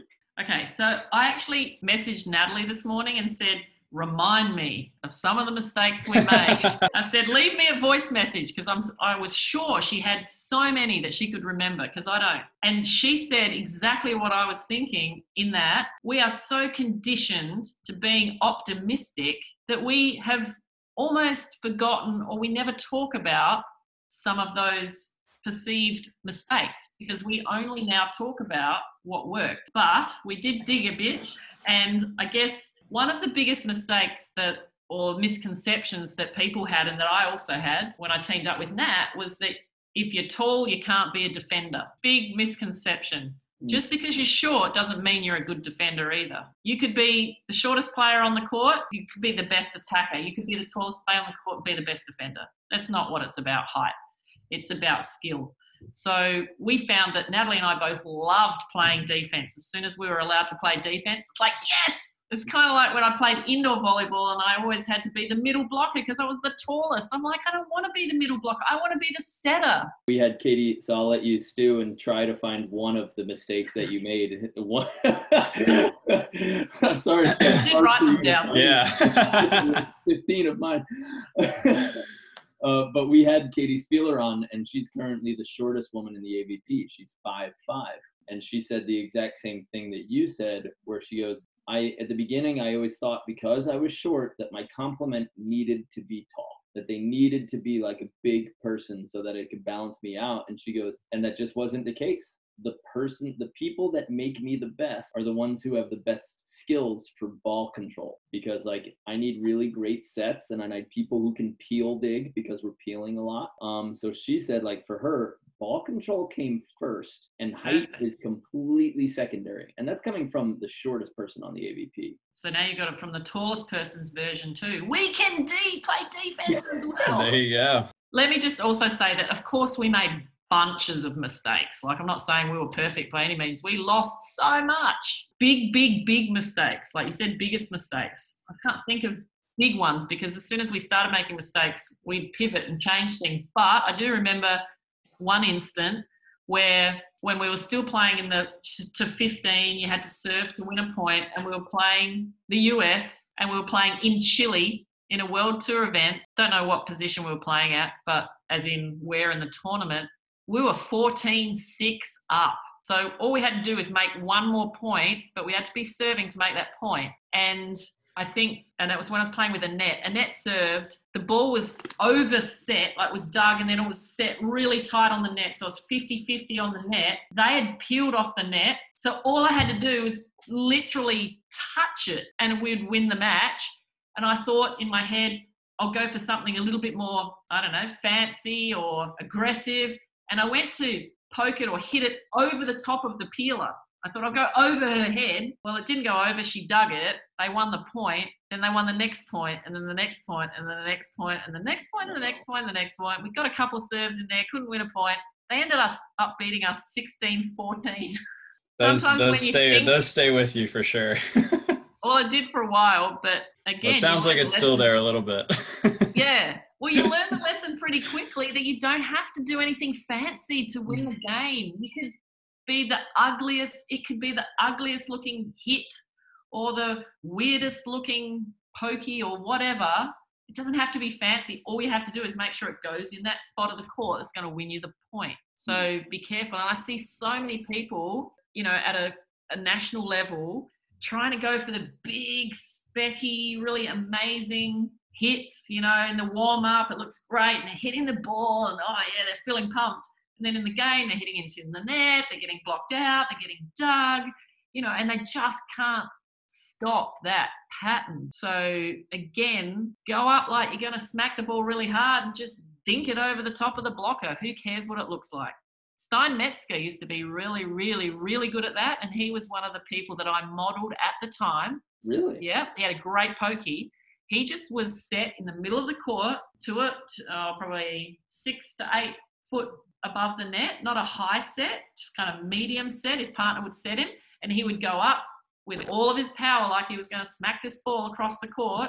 And sometimes he would, but then his second option was the pokey to the left over the block. He would either hit it really hard or just poke it. And that's all he did at that time of his career. And I was at that time having a lot of trouble trying to hit past Nancy Reno's block. I just thought that Nancy and then Elaine Youngs was another person. I'm like, oh my God, they're like a wall. I can't get past them. And so I'm like, Stein is so good at that. So I got Natalie to just set me. And for a period of time, for a few months within that year, it's all I was doing, going up hard in the middle, smacking it as hard as I could, deep cross court. It would come off the block or it would go deep in, or I'd poke it to the left. And they knew that's what I was doing, but it was really, really successful. I think that might be the lesson there, that you don't need every shot, every swing in the book. Like, pick 2 things, 3 things, excel at them. And those options should be enough to win a gold medal. I mean, you're going to have a bunch of other like medium skills, they all have to, you can't have any like glaring black holes.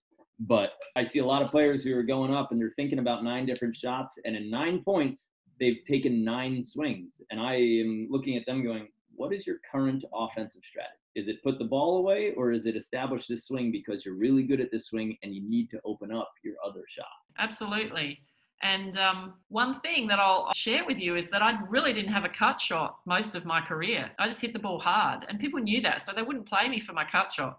But before the Sydney 2000 games, you know what I did every practice while Natalie was still warming up? I would stand with my coach on opposite sides of the net, and we would just throw the ball to ourselves. I would cut it to him from the left because I played on the left. Hit it to himself, cut it back to me. So I was seeing what he was doing. I was practicing it myself, seeing what I was catching his, doing it again, cutting myself. I was doing the extra practice to get better at something a skill that I really didn't have. And so I had it. I actually had it in my toolbox at that period of time during the Olympics. And then after that, I didn't cut much at all. I had it during that time. You can't do everything all of the time, right? If it's unnatural for you, like a cut shot for myself, like my cut shot needs to be ingrained. Like, I need to hit it for 2 months during preseason, and I need to hold on to it because my cut shot's not natural for me. Like, the touch of it, my body doesn't love it. But in the past couple of years, people have been like, watch this cut shot, because I try so hard to establish that early so that somebody maybe in the beginning of the match, they're like, he's going for the cut shot. So then it's going to open up all the rest of my good swing. Yeah. I'll get dug a couple times in the beginning, but then they'll be baiting on that, and then I can get my pokey over. Then I can get my high line, my hard line. And that brings up a really good point that we were always made aware of by Steve, and it might be normal for you, but what you want the opposition to think you're doing, you need to do in the first few points of every set, and then after every timeout, and then go to what you want to do. If they think that, oh, watch Mark's cut shot, make sure that at the beginning of every set and after every timeout, you do a couple of cut shots. So it just reinforces what they think you're doing, and then you win the points with your other shots or your power or whatever it is. So always go back to what they think you're doing just a couple of times. I love that. And then do what you want to do. I absolutely love that. That's a big meaty piece of volleyball advice right there. Oh yeah, absolutely. You know, and still got it. I still got it. Have a good something. You don't have a good something. Go for it a couple of times, but you know, don't bank on it. Don't keep going for it. But at least to let them know, like, yeah, you're gonna do that. It's a funny thing because I talk to players these days, and you know, they all say, "Oh, the game's so different from when you played," and yeah, maybe there's some more power, there's more height especially in the females, bigger athletes, it's more power game, and they're really crunching the second ball as well. Whereas I would stand and make out I was going to set, and then I just hit it with my right hand and trick them sort of thing, not jump and hit it. But what hasn't changed is the strategy and the mindset. And that's the part that wins the game. So the game may have changed physically a bit, but it's the strategy and the mindset, I think, that can really elevate your position against players that maybe on paper are better than you. Do you have a strategy 101 that you go, like, so for somebody you see is just super athletic, you know, or they're coming out of indoor and you can see that they're playing beach, they're physically fine, but how to get them to start thinking in terms of chess, in terms of, what do you mean this long game? Like I'm thinking, I just want to kill the ball every single point. Like, that's it. How would you get somebody started thinking strategically? If you were their coach right now, they're an indoor phenom, they just came to the beach, and like your first monthly goal is, I need to start getting them thinking strategically. I'd probably pick the best part of their game. So whether they would win points on their serve or whether it would be their side out, their attack, I'd pick that and we'd just work on, okay, what can you do? And then talk to them about when to do it. And then maybe, because this is what Steve did with us for Atlanta. So we were sixth in the world. We were still losing a lot more than we were winning against the top teams. He describes it as trying to get us really good at what we could do really well that would make points here, and put a Band-Aid over the things that we weren't very good at, and try and just to kind of shelter that a little bit until we then had time to get better at it. And one of those was serve reception. So a lot of indoor players come out, and that's probably one of the hardest things I think for indoor players to do, is receive with only two people in the sand, especially if they weren't a receiver indoors, because it's so specialist. And it's a very different kind of ball and the wind and everything, you know, and the angles and where you pass it to. You're not passing it, you know, you're not shooting it into a setter. You've got to get that really nice, so the ball sits there so someone can come in. So I would start to draw out on the sand, this is where we want to pass the ball. And I talk about, and this might go against what some people think, but this is my strategy about passing. I talk about passing on the bottom of an L. So if you draw a line, if you're standing on the court and you draw a line straight in front of you to the net, and then from about 3-4 feet off the net, you then draw the bottom of that as if it's the letter L. So it could be the mirror of the L or the proper L. Yeah. And the end of that L is where we're trying to pass to. The reason for that is the distance kind of between straight ahead and the little bit of the L gives the setter some space to set the ball up and down straight in front of where you've passed from. Now, if you pass from the line, it's going to be the same L. If you pass from the middle of the court, it may be a little bit smaller on the bottom of that L, but it's not a straight in front pass, because that can sometimes squash people and not give them a lot of room to attack. But if I draw it out for them so they see it on the sand, gives them a target to think about, then I then say to them, look, let's just imagine you're a robot and the ball's coming at you from all different angles, and you're just doing the same exact pass to that L anywhere. So I could throw it to you anywhere. You have to move your feet, but your body, and from your hips up and everything, you move your feet to the point where your body pretty much looks almost the same. If I took a photo of you, every time the ball was contacting your arms, your body would almost look exactly the same, because all that's moving is your feet. And by doing that, we're reducing the number of errors, because you don't want to be passing up here and then passing with one knee on the ground, or passing, swinging out to the side or whatever. You want to really start to make that be a bit robotic. So it's a different type of robotic from indoor. So giving them the visual and then getting them to practice it over and over and over and over again. And then with their attack, giving them the visual of what type of hits are available, and then just getting them to play. And eventually they'll understand that they can't just hit their way out of everything. Or if they can, great. Yeah. I like the L visual. That's awesome. We use 15 to 30 degrees off of your inside foot, which I think would like accomplish the exact same location that you're talking about. But always like, which leg is closest to the middle of the court? Okay, it's going to be 15 to 30 degrees like off of that, you know? So it's not straight ahead, but it's not all the way out to the side, just a slight angle in front of me. Yeah. We're really good at geometry here in the States.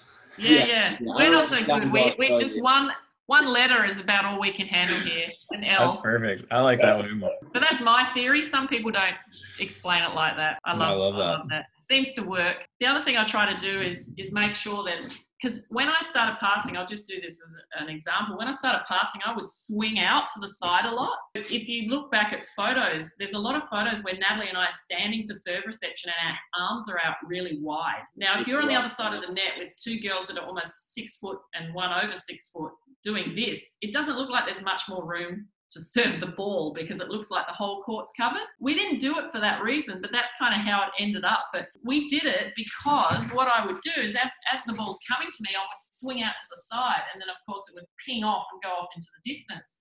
So if I had my arm here, my coach said, all you have to do is bring it here, and then you've got a really nice platform. So that's why we started with our arms out here. Now that's a controversial one. Some in Australia, a lot of the coaches teach them to keep their arms out in front.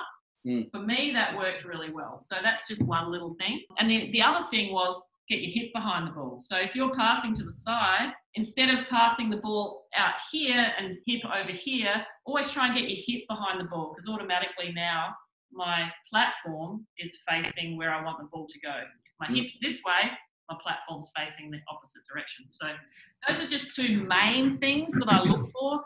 When somebody with really good volleyball skills comes out onto the beach, make sure that they're hipping the ball so they can pass that L. And if they're having trouble swinging, getting them to start with their arms out a little bit wider so one can come to the other. Yeah, I've recently done it with like a checklist. So like the first thing I say is pass with your feet. So like get your feet to the ball. Second one is chest or shoulders square to the net. So that like helps him bring that body back around. And then the third one is trust your angle. And I mean, all the points that you just touched on, it was a lot easier to say it that way. I'm very visual. I like to see things. That's how I learn. I learned by watching players. And like I said, Stein Metzger was somebody that I kind of modeled, not on purpose, but I just saw it and went, oh, that's what I need to do right now. You know, you might see someone setting. I remember Julian Prosser, who played for Australia 3 Olympics as well. I loved the way he got to the ball and set it. And I went, I really want to be like Julian. And as a setter, and I know him really well still, he just lives around the corner, so he'll love me for saying this. But I remember one day at training and I went in and set the ball and I just had this kind of out-of-body experience and went, oh, I felt like Julian then. So I love modeling on other players that I feel that I've got the ability to do what they're doing.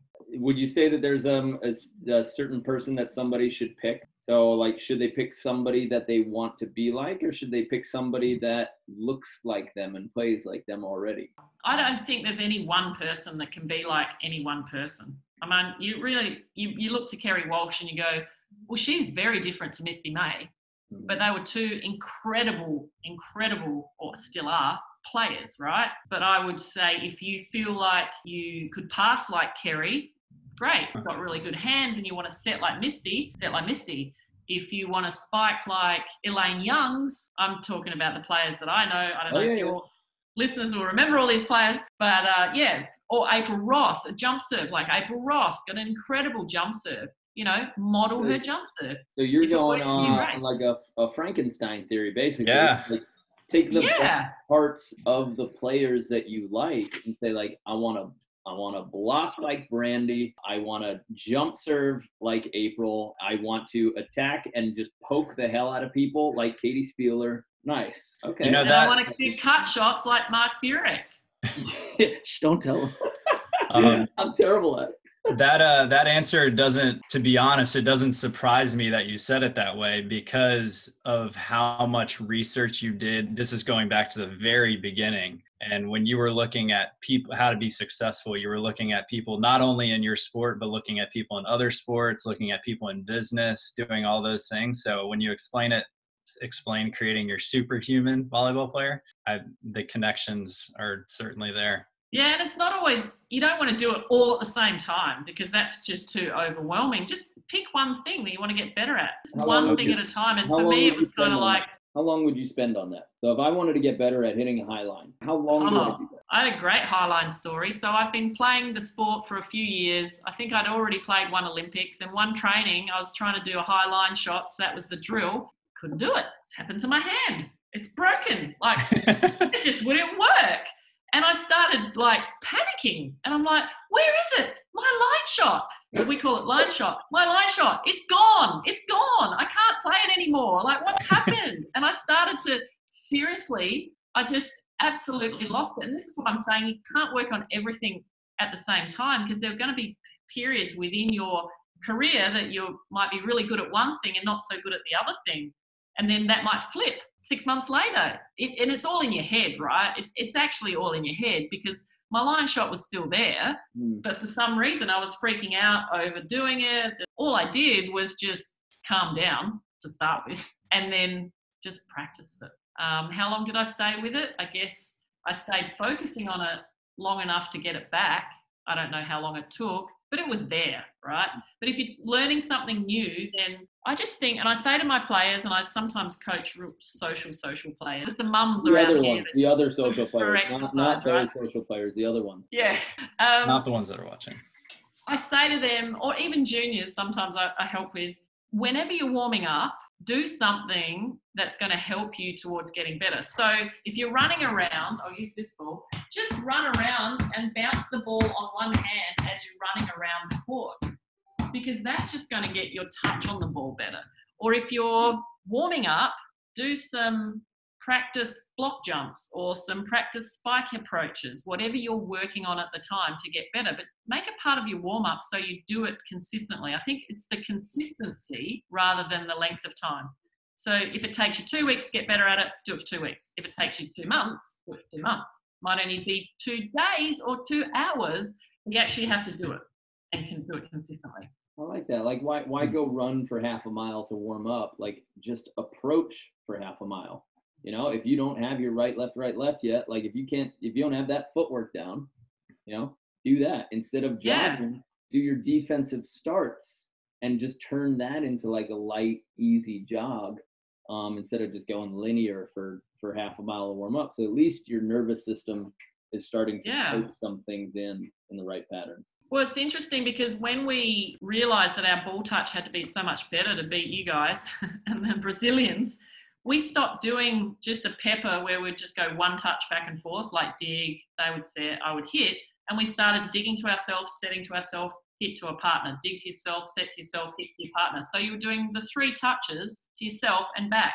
And that's how we peppered forever and a day. And that's how I taught my son, who's 13 now and just played in the first national championship for his age group. And that's how I taught him from a really young age. We just play with the ball a little bit, but I taught him how to dig to himself, set to himself, and hit it to me before we did the one back and forth pepper. Why? So he could just get used to the touching the ball a lot. Just little things. It's just all those little things add up. Because you think it might have, like, in my mind, I'm looking at the self pepper, like touching myself, as my feet have to prepare faster, you know, in between my touches. I have to be more accurate and practice like lifting a ball instead of just sending it back out into space and relying on the other person to go pursue it. Like now I have to touch, quickly reset, be agile, and then rebalance again. And yeah. Absolutely. And if you can't do that, you can't play. Okay, so we don't have too much longer. I don't want to hold you, Kerri. But before anybody else decides like to go, can you introduce everybody just to what you're doing, motivational speaking, what moves you're making next, what companies you have, and how people can get in touch with you? Cool. Well, since I retired, I coached for a couple of years. I coached an American team, Rachel Wachholder and Tyra Turner, for a season. And then I coached a Belgium team. And then I'd already had a child at that point. I decided that I just didn't want to travel anymore. It was just getting too hard. It was quite emotional as well. I'd get really caught up in the whole game as well. So I decided to stay home more, and I just got more and more into speaking and got better and better at it through practice. And I was really aware of when things were landing well with the audience. And so I just got booked more and more for speaking work. So I've probably spoken at some point to almost every major business in Australia. I've spoken a little bit overseas, but not so much, maybe just normally in Australia. I do about 30 corporate jobs a year. So 30 a year? Yeah, 30 speaking gigs a year, some little ones to big ones, some small audiences in a boardroom, in a executive boardroom, talking about the challenges of success or resilience or whatever they want to talk about. They can also grill me like you have today, but you haven't really grilled me, but ask relevant questions to their stuff, all the way through to audiences of 1,000 or more. So it's been I'm really grateful that I've been able to turn my journey into something that I can inspire other people with. And now I've decided I'm trying to reinvent and pivot again. So last year I thought, well, what am I really good at now? I'm good at speaking. And yes, I'm getting speaking work, but how can I use that now, what I'm good at? How can I teach that to other people? And I didn't want to go and just teach it blanketly to all the corporates in the world or people. I wanted to focus on athletes because the world is inspired by sport. Like when the Olympics come up next year, 2021, it's going to be amazing because the world would have healed, we hope, by then. And it's just going to bring everybody together. And it's going to be the most amazing event for a long, long time. So I want to now, and so I've created a new business. I haven't kicked off yet. I'm still working on it. Called The Athlete Story. And so it's about teaching athletes how to tell their story. So athletes who have had their own journey, they don't have to have ended in a gold medal. It could be anything, but be able to find out what the lessons were in their story and unpack their story and help them develop it so then they can go and use that to inspire other people. That's kind of my speaking side. Is there a website where people could go and find that, athletes who are trying to learn speaking? I'm just looking at the Olympics is I'm delayed glad to 2021. we were able to educate someone at the Olympics. Yeah. There's nothing else from this. Look, I haven't developed the website yet. I have my own website, kerripottharst.com, which we're updating at the moment with just a lot of stuff about what I've achieved and what I'm doing speaking wise, team building stuff I do. But people can always connect with me through Facebook or Instagram or LinkedIn. I'm on all the social media channels as my own name. And then the other thing I do is I have a nutritional network marketing business. And here's where I feel right now with what's going on in the world, this is something that everybody should look into, having a side gig. So I've had this side gig for nearly 6 years, and right now it's the only thing that's paying me. So the side gig is helping people with their health and wellness, getting people results, transformations, incredible transformations, like, 20 kilos, 30 kilos. I don't know what that is in pounds. 45, 50 Yeah. pounds. Massive weight loss or massive regains of energy or turnarounds with their health.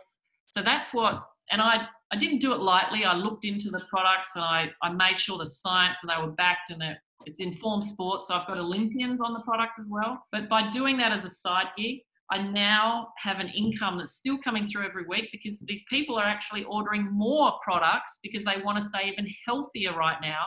And they can't eat out, so you were poised really well, especially delivered to your door. The thing is, our company might not be the right company for other people. There are a lot of companies that use a network marketing model, and all that means is that you're a referrer. You just refer whatever the product or the service is to other people, which we do naturally anyway. When we like something, we refer it. Yeah. So what I did today, I posted the thing saying I was on here today with you.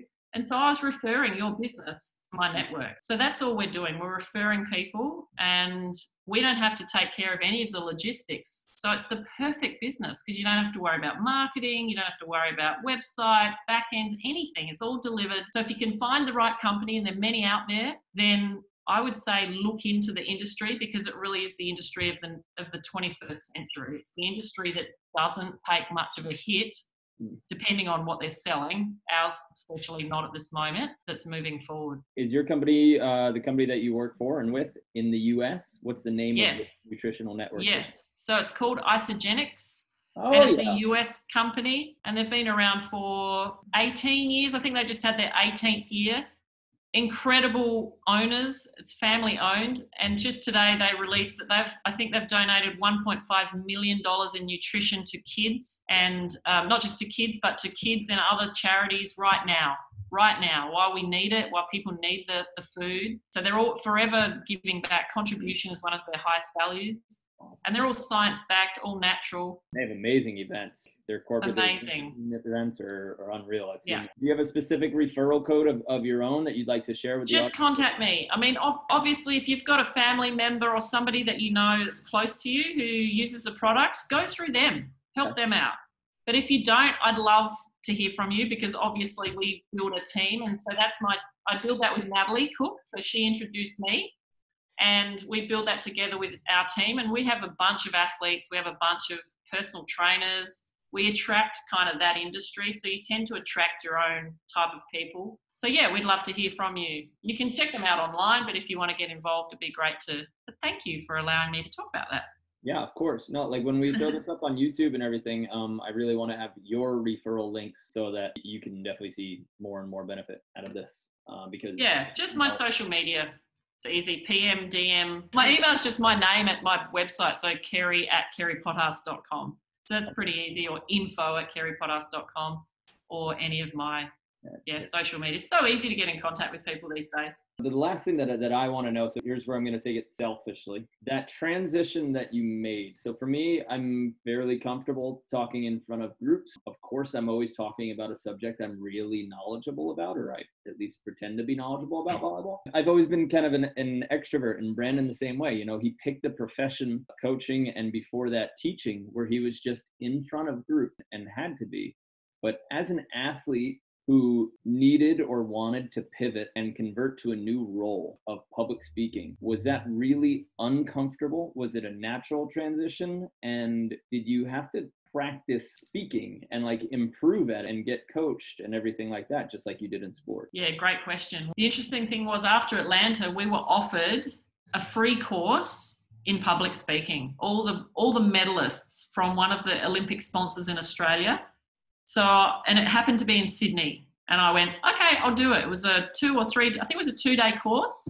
And I was a little bit nervous about even standing up in a group of, I think, maybe 10 people in a boardroom and having to talk in front of them. Actually, I was a lot nervous. And it all goes back to a memory I had where I was on tour with the indoor national team, and I walked into somebody's room, and there are a whole lot of people in there, some of the staff of the team, and there was a man in there, and there's this guy in there, and somebody said, oh, Kerri, this is such and such.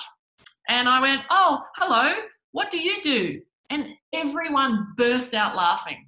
And I'm like, oh, what have I said? Well, he was actually the president of the Australian Volleyball Federation, and I didn't even know. Third Olympics? No, this was when I was playing indoor, so... Okay. No, yeah. Back when I was playing indoors. So that memory stuck with me forever. People laughing about something I was saying in front of a group. Oh. So let me tell you, I was never confident about speaking in groups at all. More, almost the opposite, self-conscious and worried about saying something wrong. So anyway, I did this course. I constructed what I thought was a story, and then I was actually offered, I think it was like $500 or something, to come along with a bunch of other Olympians to an Ernst & Young. That's my first paid gig, to an Ernst & Young conference.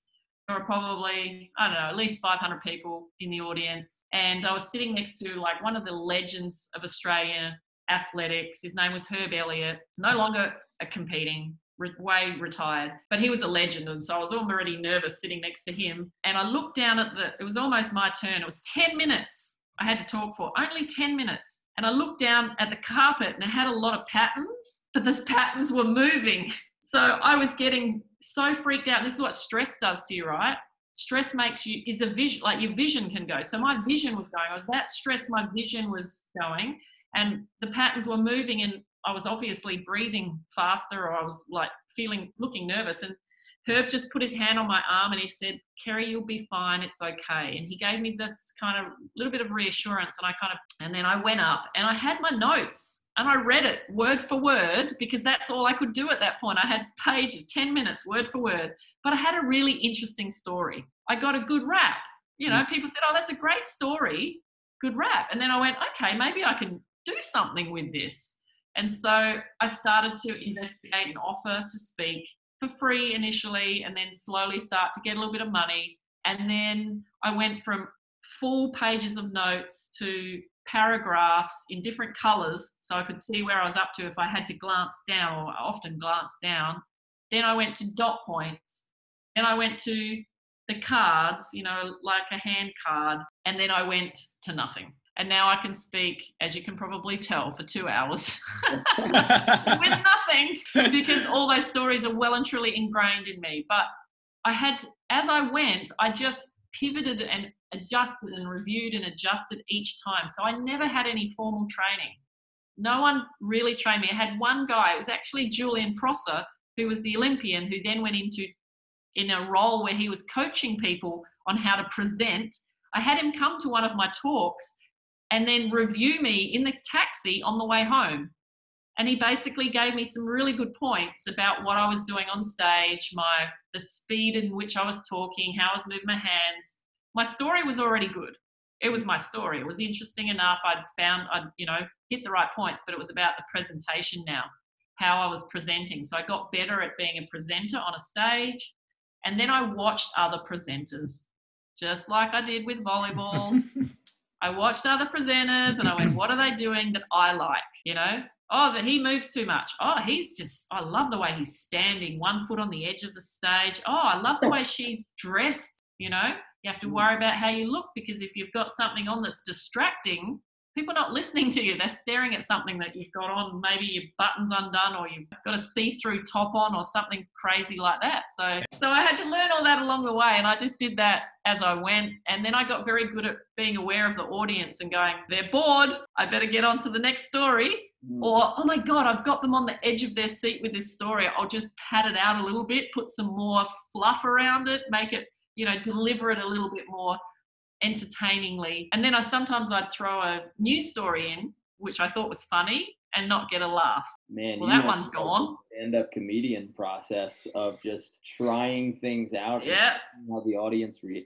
That's so interesting that in public speaking, like, your points or kills from beach volleyball are like giggles, laughs, or gasps from the audience, like the way their body posture is. It's so the biggest things that I picked up right there were, you didn't really know, but you were slightly interested. So what did you do? You went to a class first. You found somebody who was teaching it and you're like, what an opportunity. Cool, I get to learn. You went and you did it for free. You did your voluntary internship. So you said, hey, can I do this for you? Can I do this for you? With no expectation. And eventually, then you found another coach and he said, hey, can you just look at this for me? I know that you're not the world's expert, but can you just give me some honest feedback? And then you were able to slowly start building and maybe asking or having the knowledge to ask money, or maybe some of those people that you spoke for free, they started saying, hey, you spoke for this company and my friend works for this company and they're looking for somebody for a team building event. Can you come here? Correct me if I'm wrong, but that sounds like the path to me. And that sounds like an automatic path for any athlete or anybody who's picking up like a new skill. You're interested? Cool. Find a coach. Take your basic class. Get familiarized. Then go and show up. It doesn't matter if you're going to win the tournament. It doesn't matter. Like, if you want to learn coaching, go and stand next to a great coach's court and say, how can I help you? How can I help you? I'll do it for free. I'll do it for free. And you'll just pick the things up there until at some point somebody on that court is going to be like, hey, coach's helper, we need a fourth to jump in here. Can you step in on these drills? And now all of a sudden you're bumping, setting, spiking with the people who are the masters. So yeah, cool. Love that. Great analogy, bringing it back to the volleyball. Got to tie it in for the audience a little bit. But the thing is, everybody can be a speaker too. Everyone has a story to tell, and no matter whether you're a beginner volleyball player or you're, you're an Olympian, and it's whatever you're doing outside of the sport, whatever job you're in, to be able to tell a story is really important.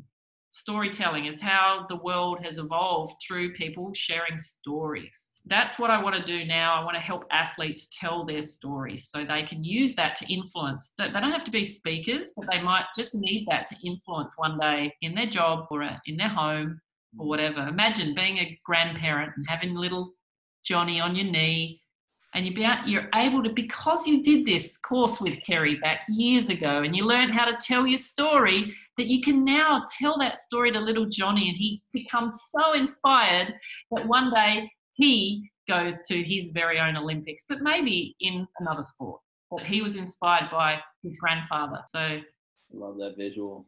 It's really cool. I love that visual. My uncle Carl was like a big leader in his company, an architect. He actually was one of the guys who built the Verrazano Bridge in New York.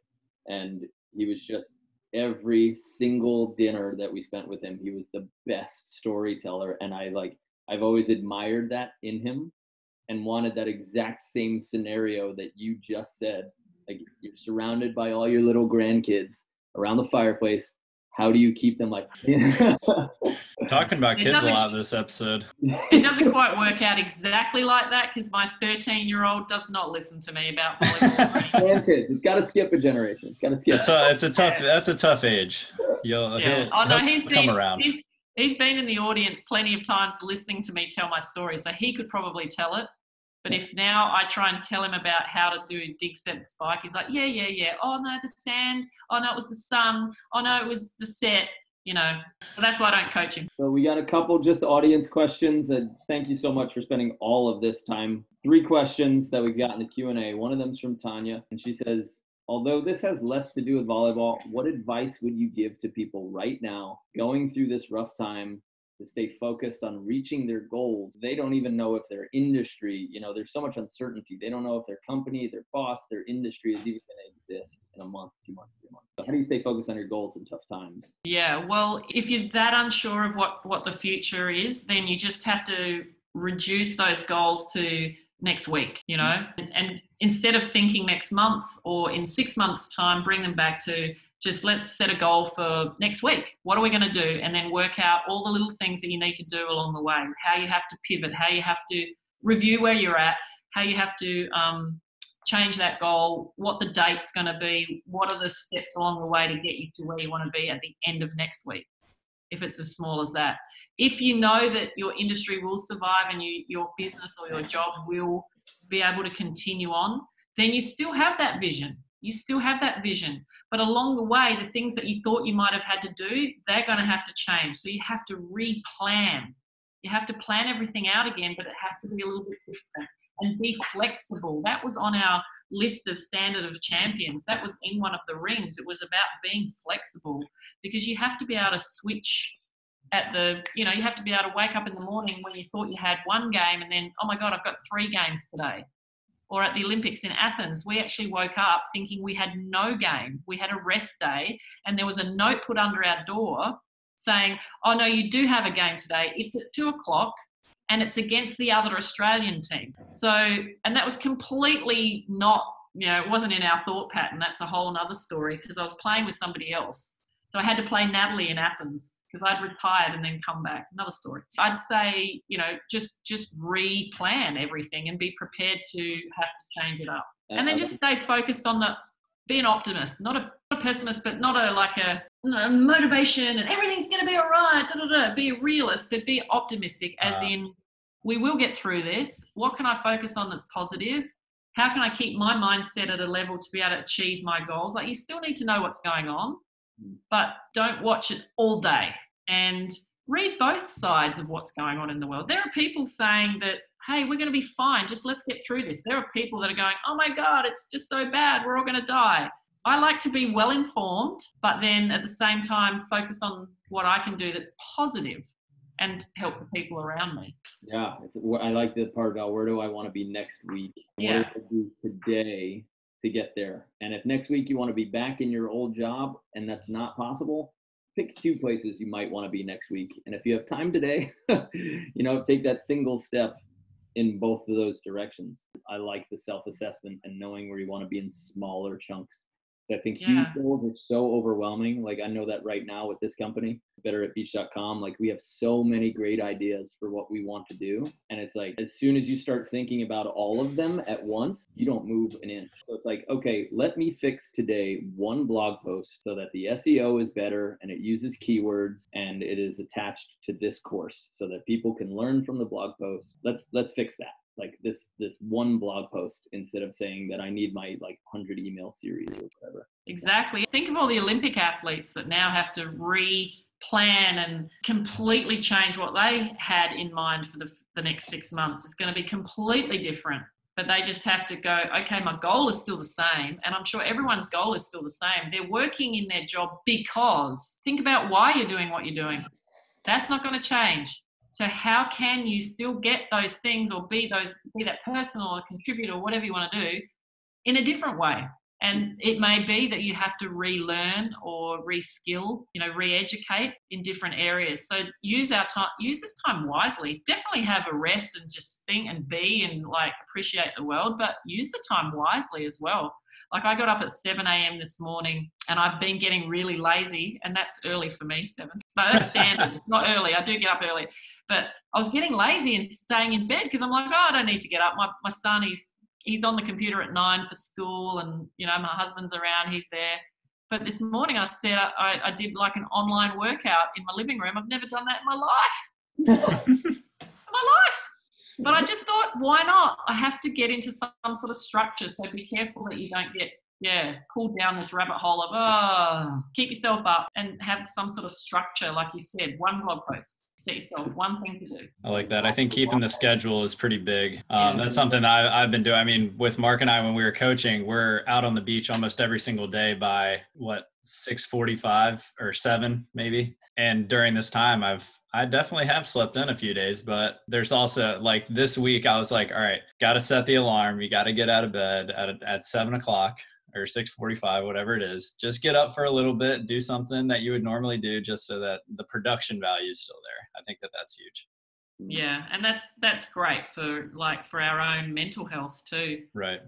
Because we will get through this. We will go back to somewhat of a normality, even if it's a different normal, right? Or a new normal. But we can't let all those great habits that we've worked so hard to create, with that structure and with those, the daily method of operation that you're used to, can't let all that slide and then have to develop it all over again. And then going back to you in the beginning, what you said about being a professional, acting with professional deeds, and how you would picture a successful person waking up today or waking up tomorrow. Where do you want to be? What is your why? And then what would you do tomorrow if you were the best version of that, moving towards that? Think about what other people might be doing. Have a look around what other people are doing who have lost their jobs. What are they doing to actually move forward? You hear so many amazing creative things that people are, thinking up or starting or just learning about. Some great stories out there. I think it is important to remind yourself that you're not alone in this. If I ever do get to a point where I look at myself and I'm like, man, what's going on? I immediately remind myself hey, this isn't just you. This is everybody. And everybody's in the same situation. Everybody's got to find a way through it. And the quicker you can kind of come to grips with that and figure out a formula to kind of achieve that new goal, it's definitely important. Okay, last question, Kerri, I promise. Then you can get to your family if you haven't had enough of them in the last 2 weeks. Sydney Olympics was still big court, so we know that, right? 2000 was still big court. Okay. Was it hard to find, and this is kind of similar to what we were talking about, was it hard to find motivation when you were hurt? And was it your passion that helped you overcome that, or was it something else? When I was injured, was it hard to find motivation? At first, it's like a grieving period. Because when you're injured, you're just like, oh no, I had so many things I wanted to be doing, and then you don't know what the future holds. You don't know how long it's going to be before you can get back out onto the court. So it's that grieving period. But very quickly, because of the passion that I had for volleyball, I found a way to start to plan with this. and start to look ahead. And as I said, I'm very much a planner. So I'm always looking ahead. And sometimes that's not a great thing because I don't enjoy the moment. But being someone who's always looking ahead, I didn't sit in that grieving period for very long. Now, here's a quick story about, it's not volleyball, it's a relationship story. So I was with a guy, I remember what year it was, for a number of years. And I thought we were good. Like, I thought we were going to be good forever. And we split up. Wasn't my choice, but we split up. So I was crushed. And I remember feeling crushed for a long time, for weeks and weeks. And all I would do would talk about it with people around me. And I'm sure those people were just like, ugh, energy draining when I'm around Kerri because she's still so heartbroken. And I remember being out in the ocean on a speedboat with my sponsor, Volleyball, sunglasses at the time. And I was with the guy who was my sponsorship rep, and he was a really good friend of mine. And we would happen to be talking again about this guy that I'd just broken up with, who also happened to be an athlete that was sponsored by Volleyball. So that's why we were talking about it. And he just looked at me and he said, Kerri, it's a long time in a pine box. Right. So what you're saying is get over it, move on, because who knows how long we've got, you know? And it's the same right now. Enjoy every single moment, get over the crap and move on. And the other thing our success coach said to me is that no guy's going to want to be with you if you're this like energy sapping, feeling sorry for yourself person. So, and that made me go, oh, well, I don't want to be that person.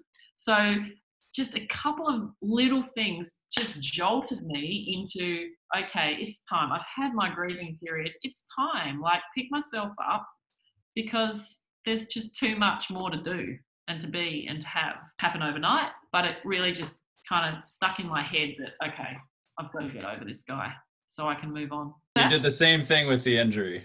Yeah. This has been so amazing. It's such a blessing to call you a friend, and that I somehow got to meet somebody who was so excellent in this world a long time ago. So thank you for coming on and sharing with our audience. And we're going to throw this up onto YouTube, and it's just been amazing talking to you. And I know how much that you've added to my life and reaffirmed some of the things that I believed. And then now you're also providing like inspiration for, you know, my next step, because you've already blazed that trail.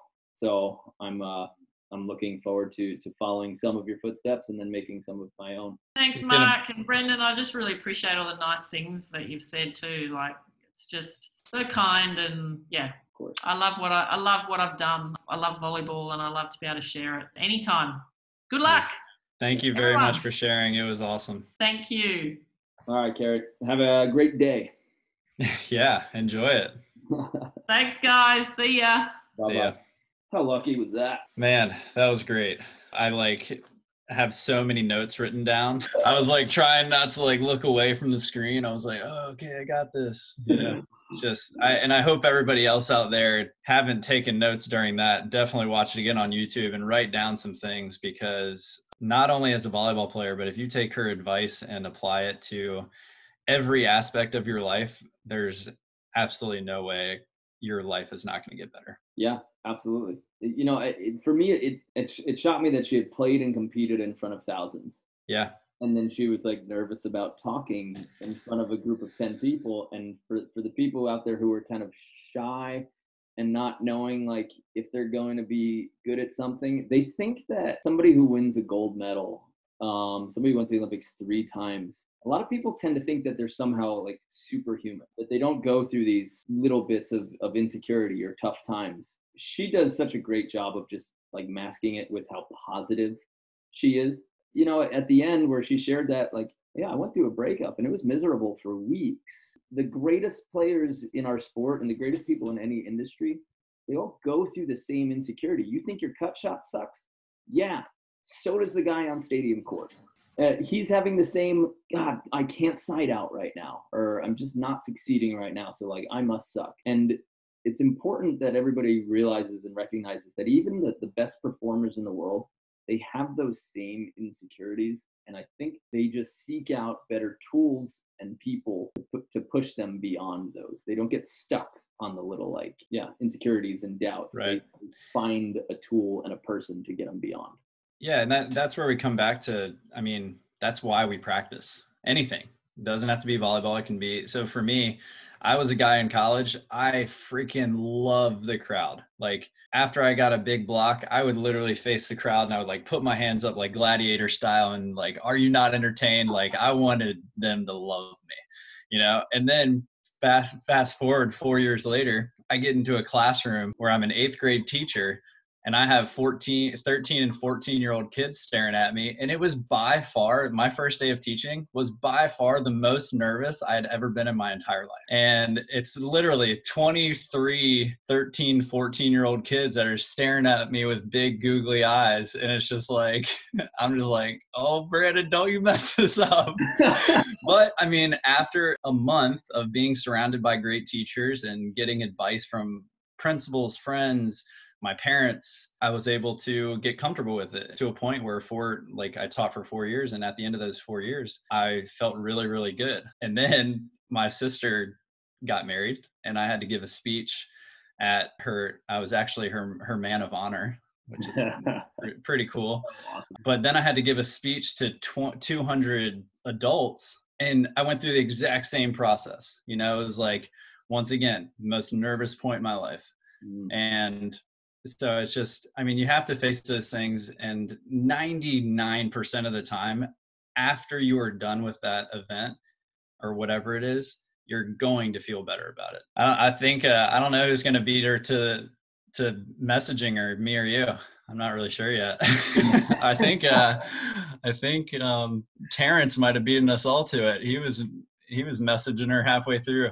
D-Money. So Terrence is starting. So he's a good friend of mine, physical therapist, and we've been bouncing back and forth a lot. And he's trying to build his own. He's already DMing her. Yeah, he's building an online presence as well. He wants to train people online, teach them how to take care of their own bodies online. So if you're in a little bit of physical therapy advice, Terrence, go ahead and pop your D. Pop your D. Go ahead and throw your handle into the chat. And if anybody who is remaining and wants some physical therapy advice or how to heal themselves, just go ahead and write that. And you can follow my friend Terrence, who's been here. But if you guys are ever interested, of course, we have a bunch of beach volleyball courses. We have online training.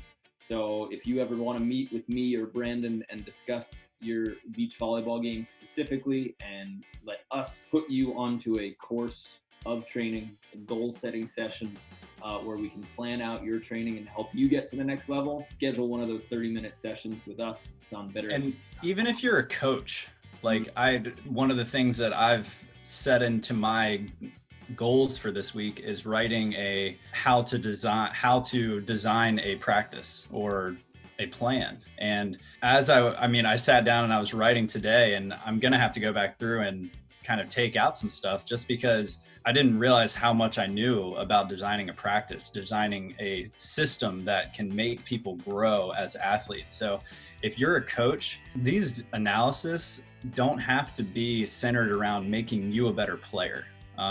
They can definitely be centered around how you can better run a club practice, how you can better run a club team, how anything. And if you're a club director, it's even better because then you have the system beneath you that you can push it out to. So just keep that in mind too. Coaches love to talk to you. That's something that Mark and I are extremely passionate about, and any chance that we can get to learn from a coach, we do, and any chance that we can share that information to coaches, we want to. Good point there on the half-hour meeting. All right, guys, thank you so much for coming.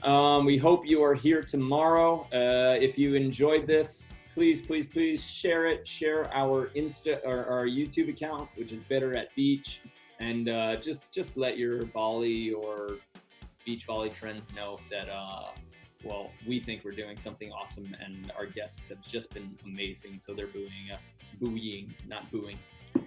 So go ahead and share it, like, subscribe, do all the fun stuff, and we will check you tomorrow. All right. Thank you, guys.